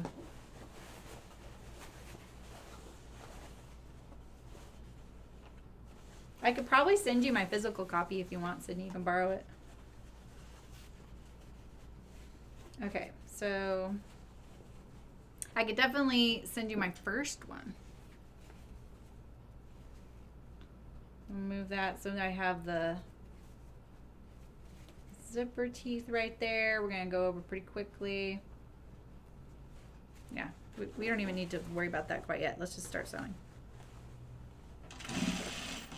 Try and maintain your seam allowance. I think this is one thing I was pretty weak at doing when I used to do waistbands was maintaining my seam allowance, and my waistbands would kind of vary in width as they went along. Does that sound familiar? And you know, I'd be so happy and proud that I got the waistband, and then I'd be like, why does it get narrower? You know, and the other thing you have to think about is the waistband's going to meet at the center, and this is definitely something I talk about a lot because it has been one of my weak areas where I'll get one a little narrower, and then when it gets to the front, it's, you know, doesn't work. So I'm going to talk about that a little bit in a second because one of the big things you have to think about is where the seam is. Here's your waistband, right? So here's the seam, because you don't want to get even just your waist seam off. And this is right now, that's what we're doing. So you have to make sure. And it's kind of tricky because you can't zip up your zipper right now because you don't want to lose your zipper pull off the top. All right, so here I am at that front again. I'm going to line up this edge there.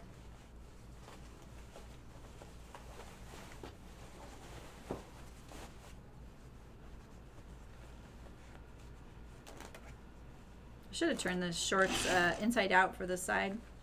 It'd be a little easier. Now I know I cut all that flush, so I'm going to trust that I did that. I should probably pin this. It won't be so hard, you know?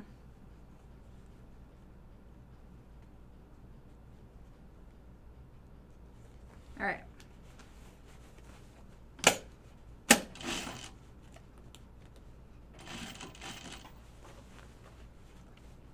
At least I can see my zipper teeth this time, and we're just going to walk around. Go in between or over. Just be really careful. Don't worry that you have one extra, like one long stitch there. Just we still have one more opportunity where we're going to top stitch it down. It's going to secure it. So now we can take out this pin that's securing our zipper there. All right, and so let's look at how it lines up right here. I should have done that actually before I started sewing. I could have, you know.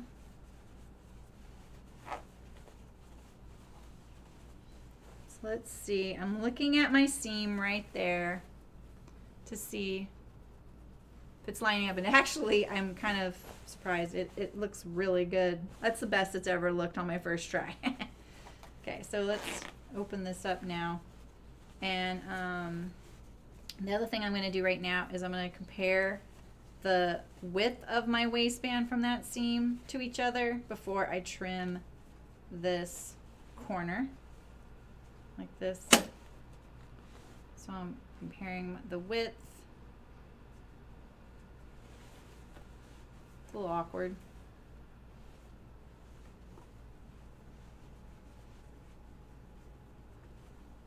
That's pretty good though. See that? So now let's trim our corner.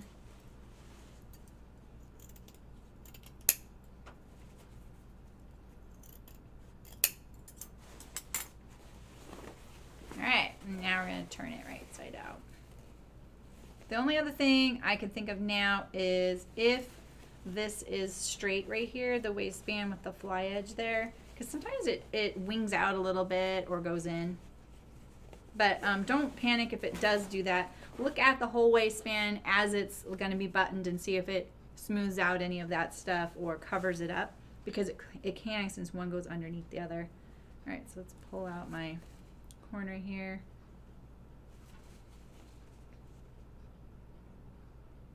Poke in what my awl did to that just now.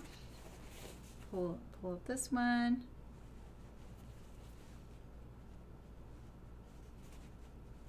Okay. This corner.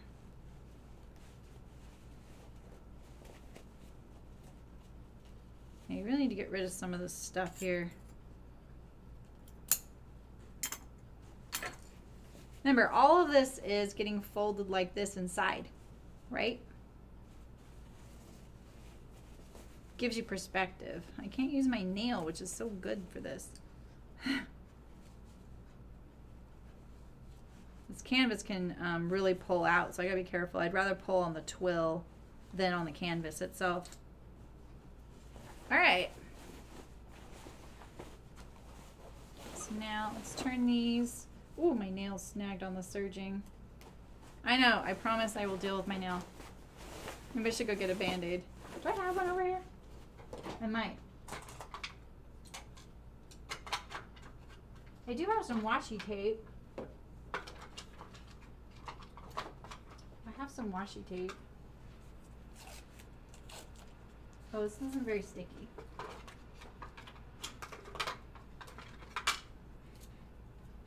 I got some new washi tape today. I should show it to you guys. It's really cute. Let go of me. Let me go get it. It's really cute.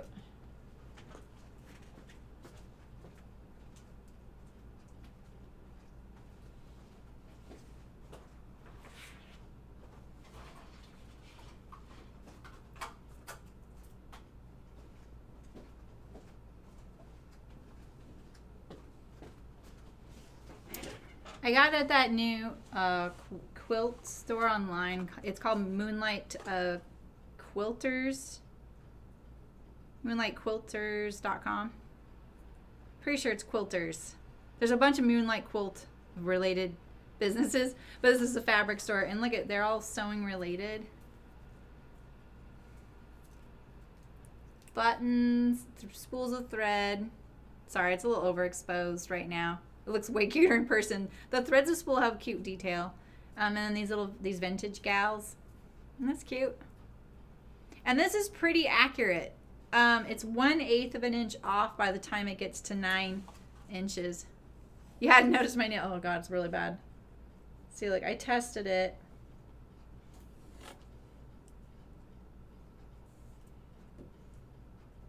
That's not too bad. That would be in a good pinch. It's only 1/8 of an inch off right here. Here's the 9. Here's the 9. Better than most of these that I've seen. So anyway, it's pretty cute. Okay. No. Stop that. All right. Let's finish. What is it for? Washi tape? You know, washi tape is...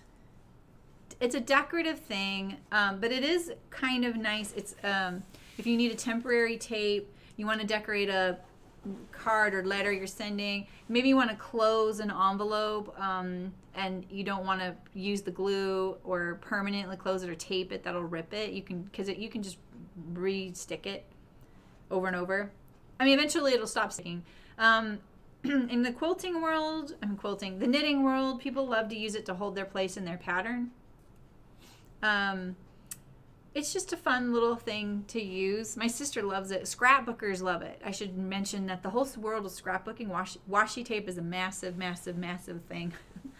So, yeah. I'm going to iron this. And I promise I won't forget my face cam this time. Well, I won't promise. So yeah, now if you're one of you or becomes my pen pal, you'll get some washi tape. How's that?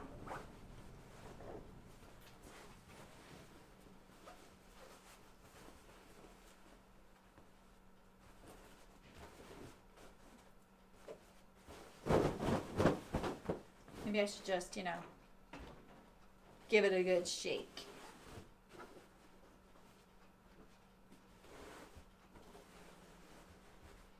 This is exciting that we finished these today.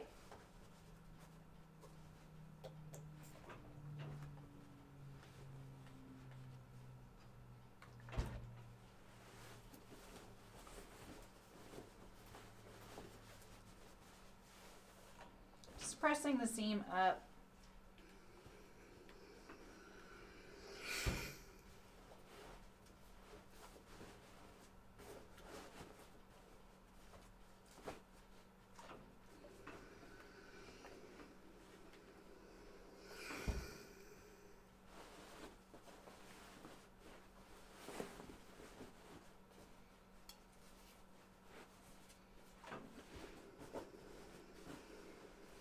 I gotta drag this out as long as possible, right? I always center my label over the whole seam allowance rather than just the seam because it looks more centered that way. This is my seam though. So this is the center.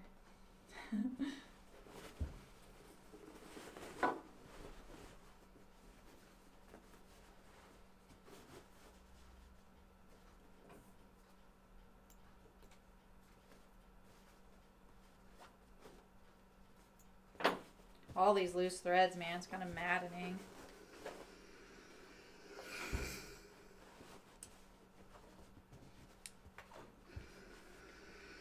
Canvas though.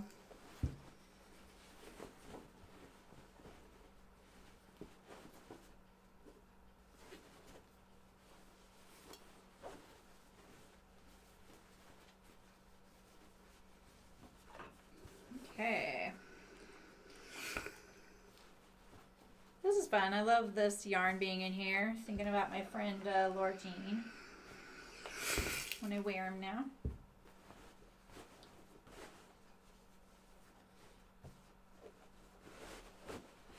Alright, so this is the right side of my shorts right here. Let's just look at that.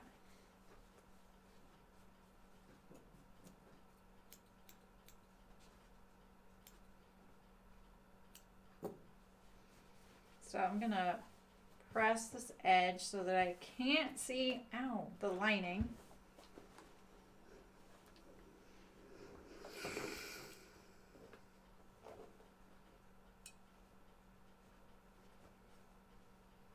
I can't see chat. Sorry if you guys are chatting up a storm now that I'm away. I'm going to finesse that a little bit when I'm in front of the machine because I can use my awl and sew it down as soon as I get it where I want it.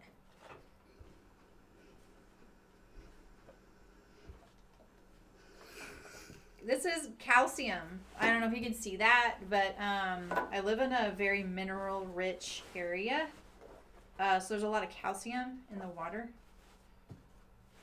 It actually ruined our first washing machine when we moved here.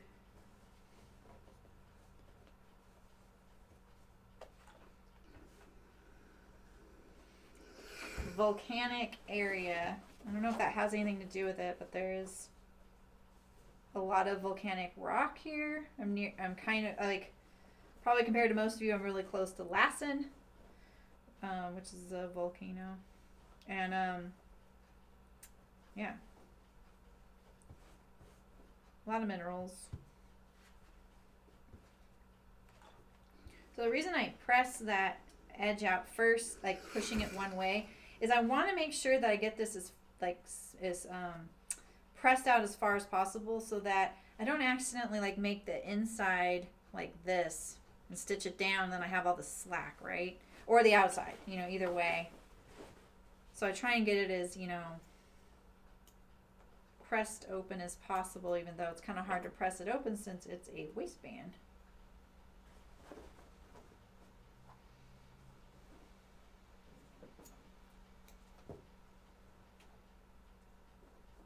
All right.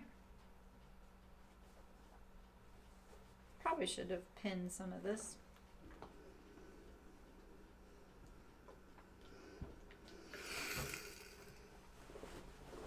Oh, my elastic. I can't forget the elastic. Oh my gosh. Don't let me forget the elastic, you guys. These won't fit if I don't put the elastic in. Oh man. I just like went into autopilot mode with a waistband. But we're putting elastic in the back.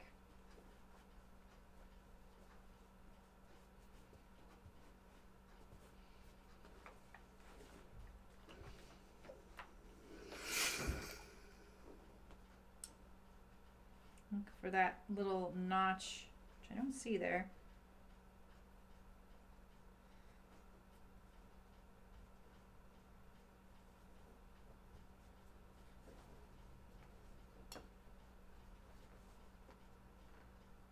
Almost ready.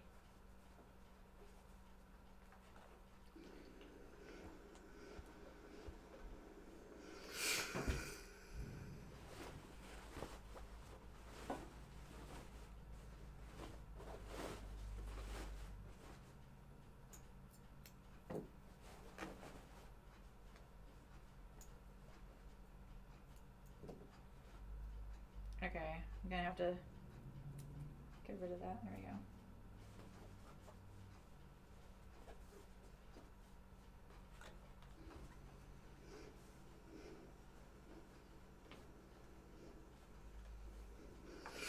Has anyone seen if Andrea's been streaming?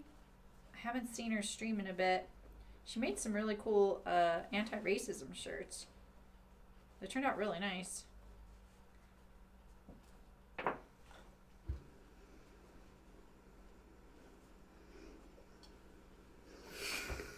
So maybe that's keeping her busy.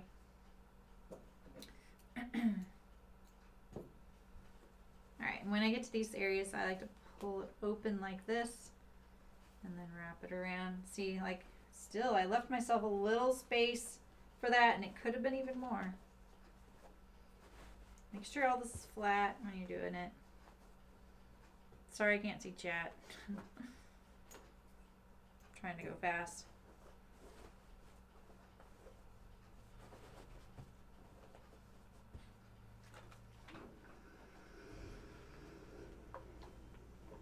Lovely.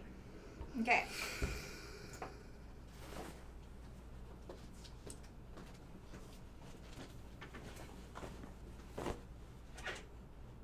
I'm using a canvas. Like I think a 10-ounce canvas. Organic cotton that I had from my old business. I used to makeup done and journal people exactly. Ah, thanks for explaining that, Ray. Yeah, it's just a 10-ounce canvas. It was the lightest one I had, and I have just been getting so low on fabrics, you know. Okay, so this is how I'm gonna figure out my elastic width. Okay, so I could just maybe go, you know, well, no, I can't. I'm not gonna say that, but so I'm gonna put elastic across the back. Now the canvas is pretty hard to want to gather, right? Hey Barbara, I know I wasn't planning on finishing them today, but they're gonna be finished. I'm on my very last step. So I do have some 1.5 inch wide elastic, thankfully. This is what I'm thinking. I'm gonna lay down these pants.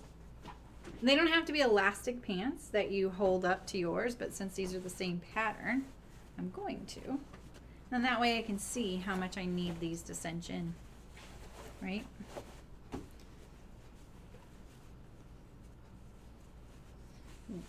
The pattern calls for a piece, I think 2 inches smaller than your waist, right? So if I want these to sit like this, I want my elastic to be about this wide. But I'm gonna make it a little bit smaller so that it actually draws it in, because the canvas is gonna fight it. Hi, Ramona. Ramona, I saw you got the mask pattern, and it looks like you didn't buy it because it's free, but a few times. Were you having trouble finding the download? Hopefully you found it. I thought maybe you were like, where is it? And you kept purchasing it. I can see $0 sales now. So that's what I was thinking was happening. It's only Thursday.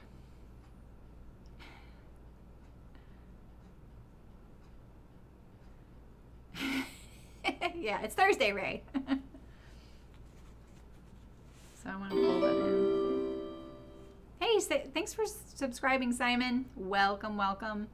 I can't tell if you're just subscribing on Twitch. Hopefully it's YouTube. I do get some Twitch subscribes on, and I haven't been able to stream on Twitch lately. Since the new year, it stopped working.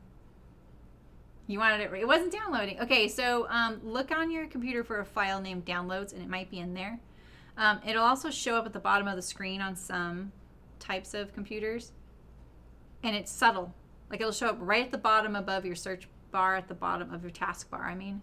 So, but if you have a downloads folder, it should be in there, and it'll be on the receipt, on the screen of the website, that receipt, and then you'll get an email. So I'm going to try this piece of elastic here. It's a little smaller than what I want, which I think would be good.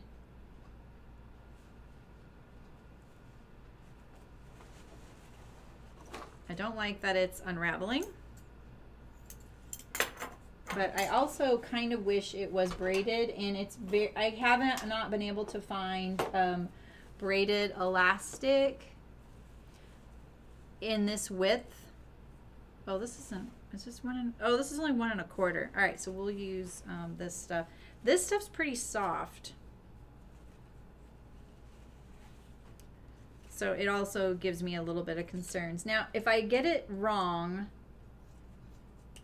the worst I have to do is pop open that waistband and just, you know, like right at the, where I'm going to stitch it down, probably about right here, and it will, and then shorten it, you know. So, oh wow, Ramona, that's quick. Oh, maybe Ray. Yeah, that's what she meant. That Andrea, I thought so too, but I haven't been getting notifications for it. Nice. So I'm going to also just pin it on here like this. And we're going to see if it does what I want it to do. Right? This is kind of the, I should put it inside. We'll see if this works, just putting it on the outside. I'm just going to see how much it brings it in. That would be basically, let's actually put it inside and see if it how it does with the canvas. So you might need to play around with this for your width, but I would probably hold it up to some pants of yours.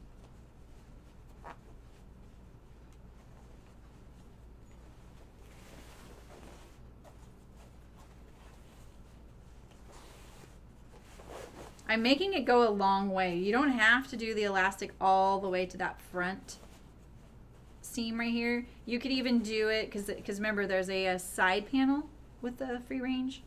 And you could do the elastic to the middle. You could do it to the back. You can just do a little bit of elastic, right?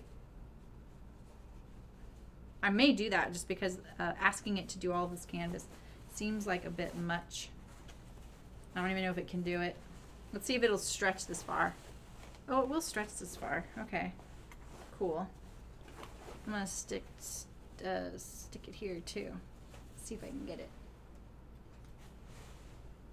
I really like braided elastic. Yeah. Oh, did they, Barbara? That's awesome. That might work.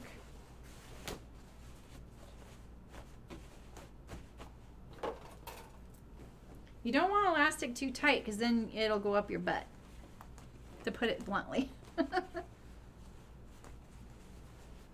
I think that'll work. Let's see. Quotes by Sarami.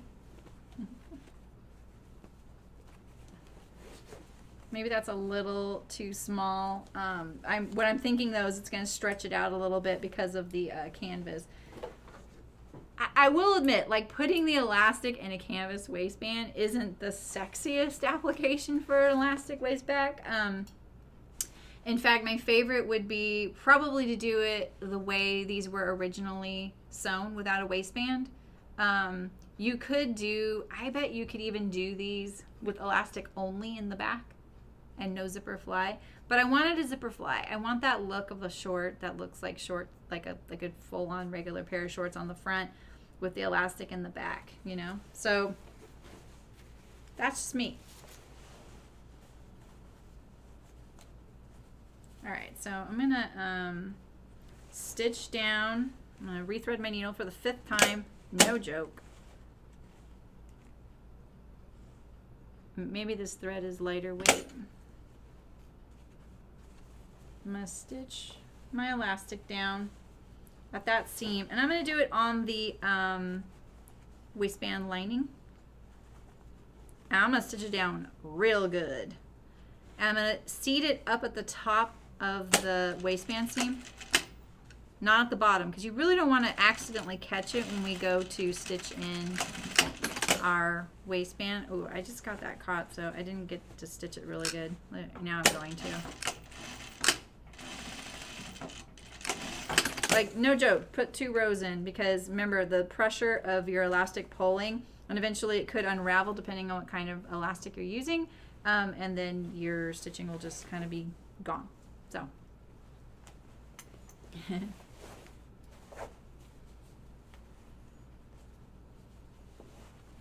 right.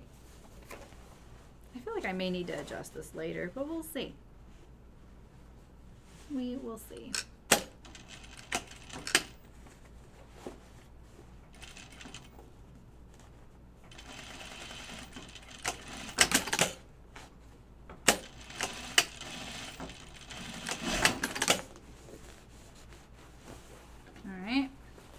And now we can basically stitch our waistband. I do feel like that's going to be going a lot. I don't see, at least this waistband or this elastic doesn't curl when it's stretched really far. And it probably won't even turn either because it's secured at the sides. And if it does look like it can turn at all, which it won't because it's not in a continuous loop, if you are doing elastics in a continuous loop and it turns inside the casing, stitch it down to center front, center back, and the sides. Yeah, right? Softer elastic sometimes, it's just not strong enough. Yeah. Yeah, so I think like you could, it's kind of an interesting idea to, I'm going to top stitch my waistband. I want to edge stitch my waistband, but I have to be really careful. I get really close to the edge. I'm going to start at the center back, by the way. It's going to look like a hot mess while I'm doing this, just to warn you. Yeah, I think you can leave the amount I cut off of the pants and turn the waistband over. What I like about that is that, oh, it's not how it's done though. It's a waistband facing. Let me think about this. How do I want to say this? See, for me, on a waistband, every time when I do a waistband with elastic, and I think this is how the pants number 1 is sewn, is it's a fold over waist, not a separate waistband. And I'm excited because I'm going to show you guys how I serge elastic onto a waistband. I've never shown you how I do that, I think. And that's my absolute favorite way to put elastic on a waist because it can't turn and it's nice and flat. It's what we all like wearing, you know? So we'll go do that on the pants number 1. Yeah, it's good. The lighter weight is good for stuff like that, like skin on skin, the leg holes of underwear. That lighter weight, soft stuff. I don't like start stops at my center front waist. That's why I started the center back. All right, so here we go. We're gonna go over those teeth again. This is the only bad part, is that I have to put it through the under my head of my machine. So walk your machine past or between.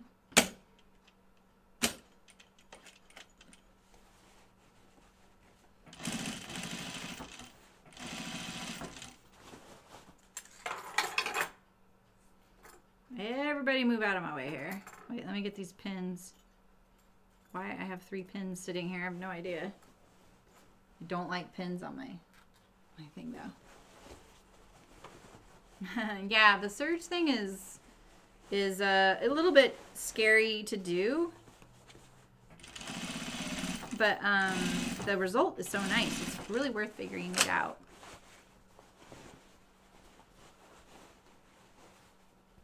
All right, so now I'm getting to my elastic casing. And I'm just going to try not to catch that elastic in there. I'm just going to push it in there. Hopefully I've left enough room. Might be a little close since I wanted to top stitch my top of my elastic waist, or my waistband.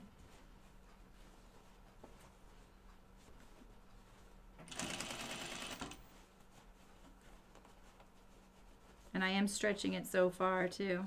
Is it going under the fold or the seam there? Oh yeah, okay. Is that what it wants to do? Oh, it does, okay. It does indeed.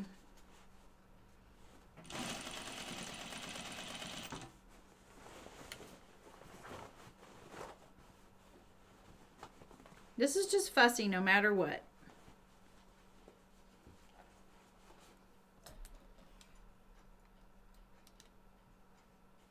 Camera will be in my way, but that's okay. I can see a little better. Turn up the brightness on your device so you can see. Going just to the right of my elastic. And then soon I'm going to start pulling it so that it is on the other side.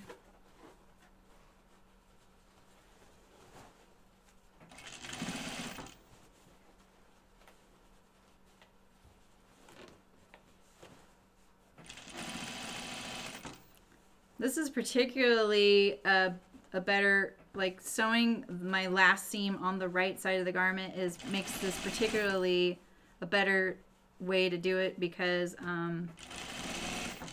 you don't have to worry about what the inside or the outside looks like, right? You can just do it from the outside and you're like, okay, I don't care what the inside looks like, right? So now it might start gathering up. My seam's a little bit off in the center back. And I think it was just like that to begin with. I don't want to get any torquing either. You could pin this too, you know? I love showing you the hardest way to do this. It's actually not hard. Too bad. It's not too bad. But see, now it's going to start pulling. That's okay. Just make sure you stop needle down when you're doing this kind of thing so that you're not pulling on your needle. Never pull on your needle when you're sewing because you don't want to get a bent needle. That's pretty dangerous. Once you get past this part, it'll get a lot easier. We could do video on just how to do this kind of thing a few different ways, you know?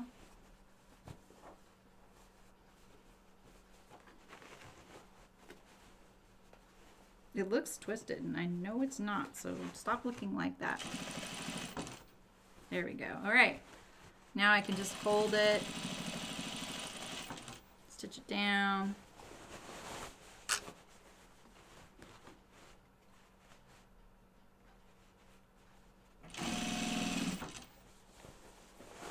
Now I'm going to be approaching the center front again, so we have to go around our zipper teeth. hopefully this is still lining up good, so we don't have any extra fabric because we don't want it to go off the edge of the front. Use my awl to push this in there, make sure it doesn't push off the edge here, because it got a little bit longer, about 1/8 of an inch longer, and that can be a little tricky to get in there, you know. So I just use the awl, tame it. Oh wait, I'm about to go over my. You can't see your zipper teeth right now, so be really careful here.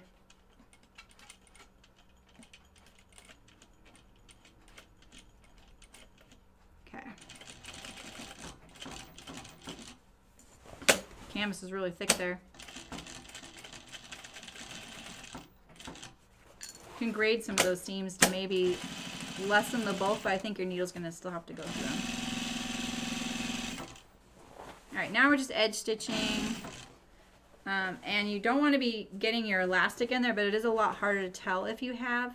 So stretch your elastic out so that if you do, at least it's stretched when you're sewing it.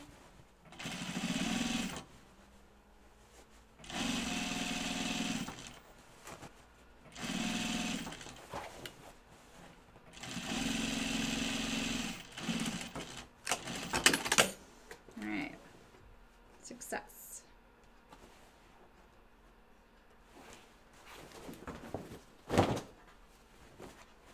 See, the canvas is pretty thick for this and for how far I went. Let's evenly distribute these. It's very thick right here. See that it's not really wanting to gather right here because of that center seam.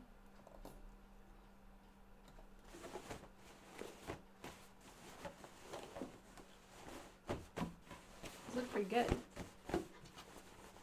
Yeah, that's stretched pretty far. That's a good experiment though. I feel like that's pretty good for our first one. I think maybe I would explore only doing the front as a waistband and then the back as a continuous piece that folds over.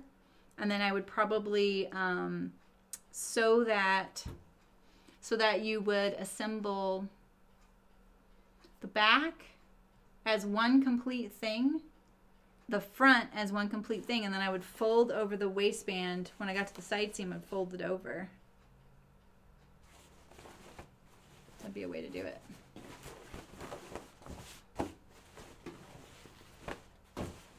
Now I have some flat front shorts.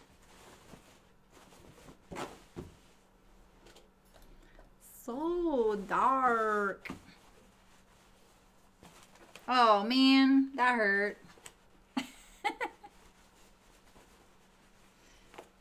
My stitching is pretty far down there. I'm surprised. Could have done a little better there, huh? Cool. Looks pretty good though. I can't try these on the Beatrice, sadly, because it's on a pant form.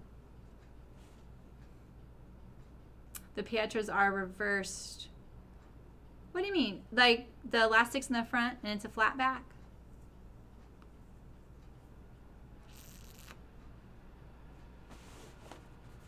I think ideally what you would do is only put the elastic like maybe between the seams right here of the side panel. I would probably just do it there and that's it. It would still have to stretch a bit, but you have to remember we didn't remove any of the fabric on the front, so which there isn't much extra. Like these are pretty flat pants to begin with. Like when they're on you, you don't really have to gather up too much like these. These aren't really gathered that much. See, like I can barely even stretch it. I think it stretches maybe.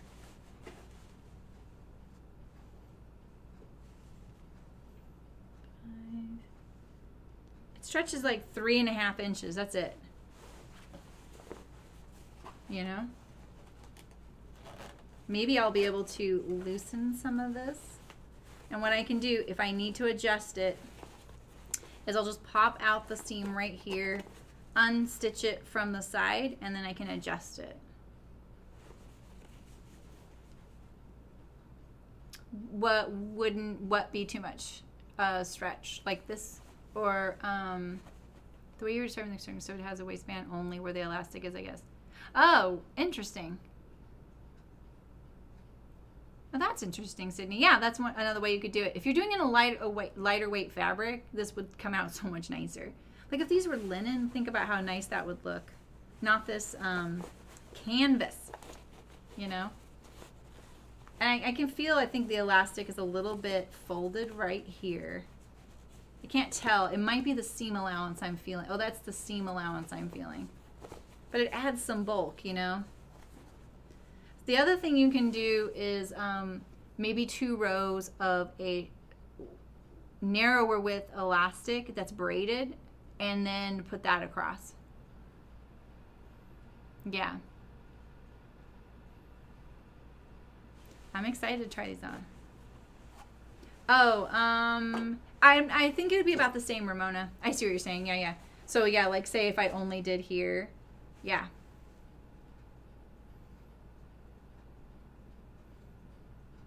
So yeah.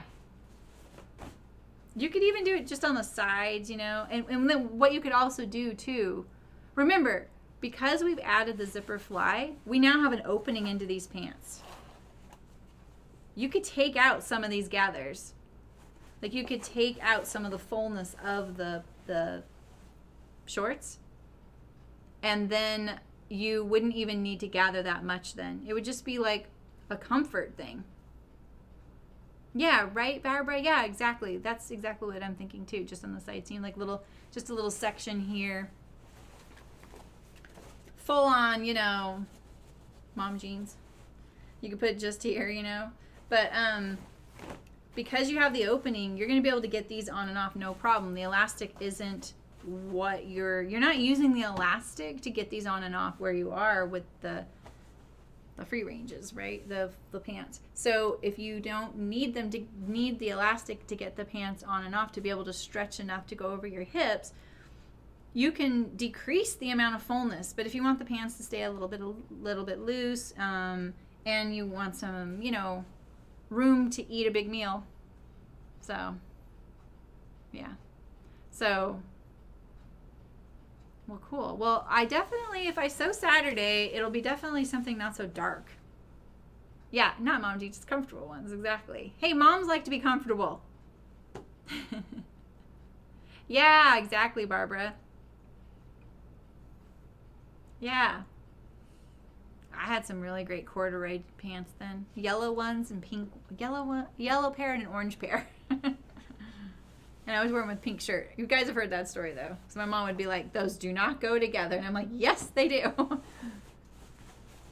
right, well, I'm gonna try these on. I'm excited. And I just need a button and a buttonhole. You could even put rivets. Without darts or yoke, need the elastic. Yeah, I mean, there's no yoke, so yeah, if you don't have any darts. But even just a little bit. I didn't make these so that I could tuck a shirt in. You know what I'm saying? I made these so I can have comfortable shorts and they still look, you know, nice from the front. Cool. All right, well, I'll let you guys know what I'm doing Saturday. Sorry I finished these. I'm not sorry, but, you know, for those folks that can't come until Saturday and wanted to see this and be able to ask questions, yeah. Ask away on Saturday and I'll tell you what I can. And then maybe we'll do some the patchwork so I can make some fabric for the pants number 1. Because I think that would be kind of fun to do. We'll just do a relaxing hang out and sew together on Saturday. You guys want to do that? Hang out and sew together? Maybe I'll just start whenever I want. No rules. Cool. All right. Let me brighten this up so you can see one last look of them with where you can actually see it. I'll brighten it up quite a bit. Oof. Watch your eyeballs. Kind of see.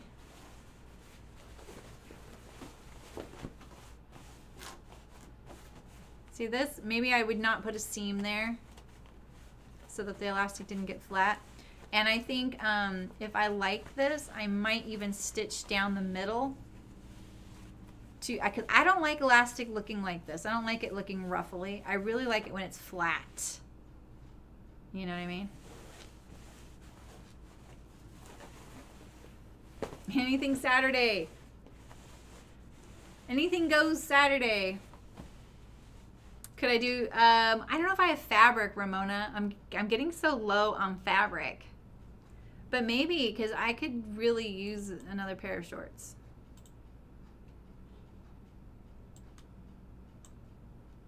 What if I put the contrast up? Oof.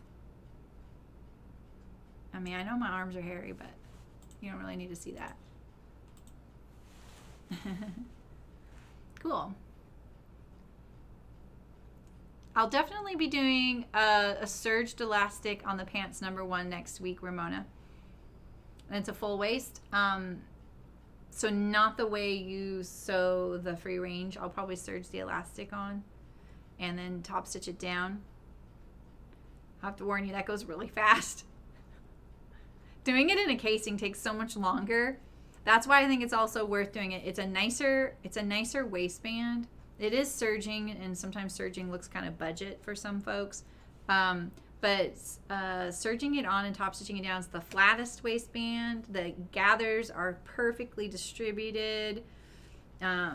So, you know, it has a lot of benefits, and it's faster. It's just a little nerve-wracking stretching your elastic as you go through the serger. Yes, exactly, Ray. Yeah, can you imagine these in linen? How nice they would, much nicer they would be. Yeah, so I think for canvas, I wouldn't have been so ambitious to do the entire back. But we learn every time we do this, right? We don't get to sew 15 of them to get it right. What is that? What's sitting around here? I have some chalk right here, I know. Maybe it was the tape. I don't know. Yeah, right? I make these 1.5 inches shorter than how they come. Just so you know, Penny. They're pretty long otherwise, and I feel like that this is a good amount. Because I don't like it when I sit down and stuff's in my pockets and it bends there. Yeah, Ray, I do think like it depends on what elastic. That's why I like the braided as well. And it has to go on the correct fabric, right? I could do it on the canvas. It still would be a little bit strained. And this is definitely not ideal, right? This is the strained version. But look at this. Like if this had been serged and top stitched, it would be really nice. These probably look kind of ratty to you guys, but I just love them. They're just so broken in. The chambray is aging really nicely. I really love that kind of weathering. But look at how many times I had to stitch. Oh, not that one. Is this the pair? Oh, yeah. And look how many times I've stitched through this elastic to keep it flat. 1, 2, 3, 4, 5, 6, 7. I stitched through this 7 times to keep this elastic flat. And I didn't know that until probably after I wore them a few times. But this is the fabric also that, see, it does this. And that's the pocket. So. But I don't even iron these. I just wear them like this. They're really comfy. Yeah, exactly, Ray. I think it's just experience. So. All right, well, and you know, even experience will get you here, so. But you remember, when this is on me and it's kind of stretched out, it'll probably not be so bulky looking. I just don't like the canvas, you know. There's also methods of putting a knit, you could not do canvas as the waistband at all on these. You do, you know, knit fabric. Something really soft and thin. And then as long as it doesn't show, it's fine. So, or a draw cord. What if you only did this elastic 50% longer, so that's not stretching as much. And then you put a draw cord attached at the sides that comes out like right here. That'd be really cute. You know, you could put a little buttonhole right here, draw cord coming out, and I think then you could do the kind of split the difference. Yeah. All right, guys. Well, cool. You'll most likely see me Saturday. If not, just forgive me. It's summer and I want to spend time at my new house. You'll see me next week, and then so I'll see. Well, I'll probably do the patchwork thing. Sorry, Ramona. I know you probably want a serged fabric waistband version of this, but I'll definitely do the serged elastic waist on the pants number 1 next week. So, and I'll be sewing those next Saturday. I'm cutting them on Wednesday. So, all right, guys. Well, I will see you on Saturday most likely. Yeah, you could do draw cord. You could just attach it here and it come out right here. Yeah.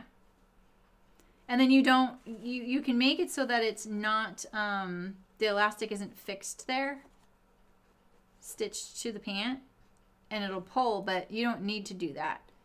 The Caroline pajama bottoms, the first pair I ever sewed on camera, those have that. All right, thanks, Ramona. Yeah, cool. Thanks, guys. Yeah, well, Barbara, because I was supposed to stream on Saturday the second part of these shorts, and I finished them today. I've been thinking about sewing a bunch of fabric together, like from scraps, to make some fabric for my pants number 1 next week. And I keep like getting part way and going, oh, I don't really like this combination, but I kind of want to push myself. So I was thinking maybe if I stream Saturday, I would just hang out with you guys and make my fabric for my pants next week. I don't want them to look like a quilt. And I have a lot of scraps that are very similar, you know, like in these blues that are linen and stuff like that. But they're not all the same blue, and I don't know how that'll go over. I don't know. And like I'm kind of tempted to buy this fat quarter pack from Moonlight Quilters of Essex linen. They have 2 packs and the colors are really nice. And I almost got them yesterday. I was like, ooh, 2 fat quarter packs would get me a pair of pants number 1, and I could patch that together. But I want to use my scraps. Yeah, right, Ramona? That would be great. What was the term Walter told us about that week in May that we had the finishing it on? What was it? What was his term? He had a term for that. For you finishing your UFOs. I can't remember what he said. I'd have to look back at the video and see what it was called, or maybe what I said, because I said what he said. But yeah, I love that. I did all that week, and now I have another pile. Like, yeah, I have a little pile. So, yeah, right? Exactly, Ray. Yeah, that's what I'm thinking too. It'll be relaxing, you know? So, cool. All right. Well, so cool. I'll probably see you Saturday then. Yeah. Be bold. Yeah. All right. Well, have a great rest of your week. I'll see you Saturday, 11 a.m. Pacific. Thanks for coming, everyone. FFO. Yeah. Finally finished objects. That's it. Yeah, finally finished objects. Exactly. Cool. All right. Well, I'll see you guys then, and have a really great rest of your week and happy sewing. So, bye, guys.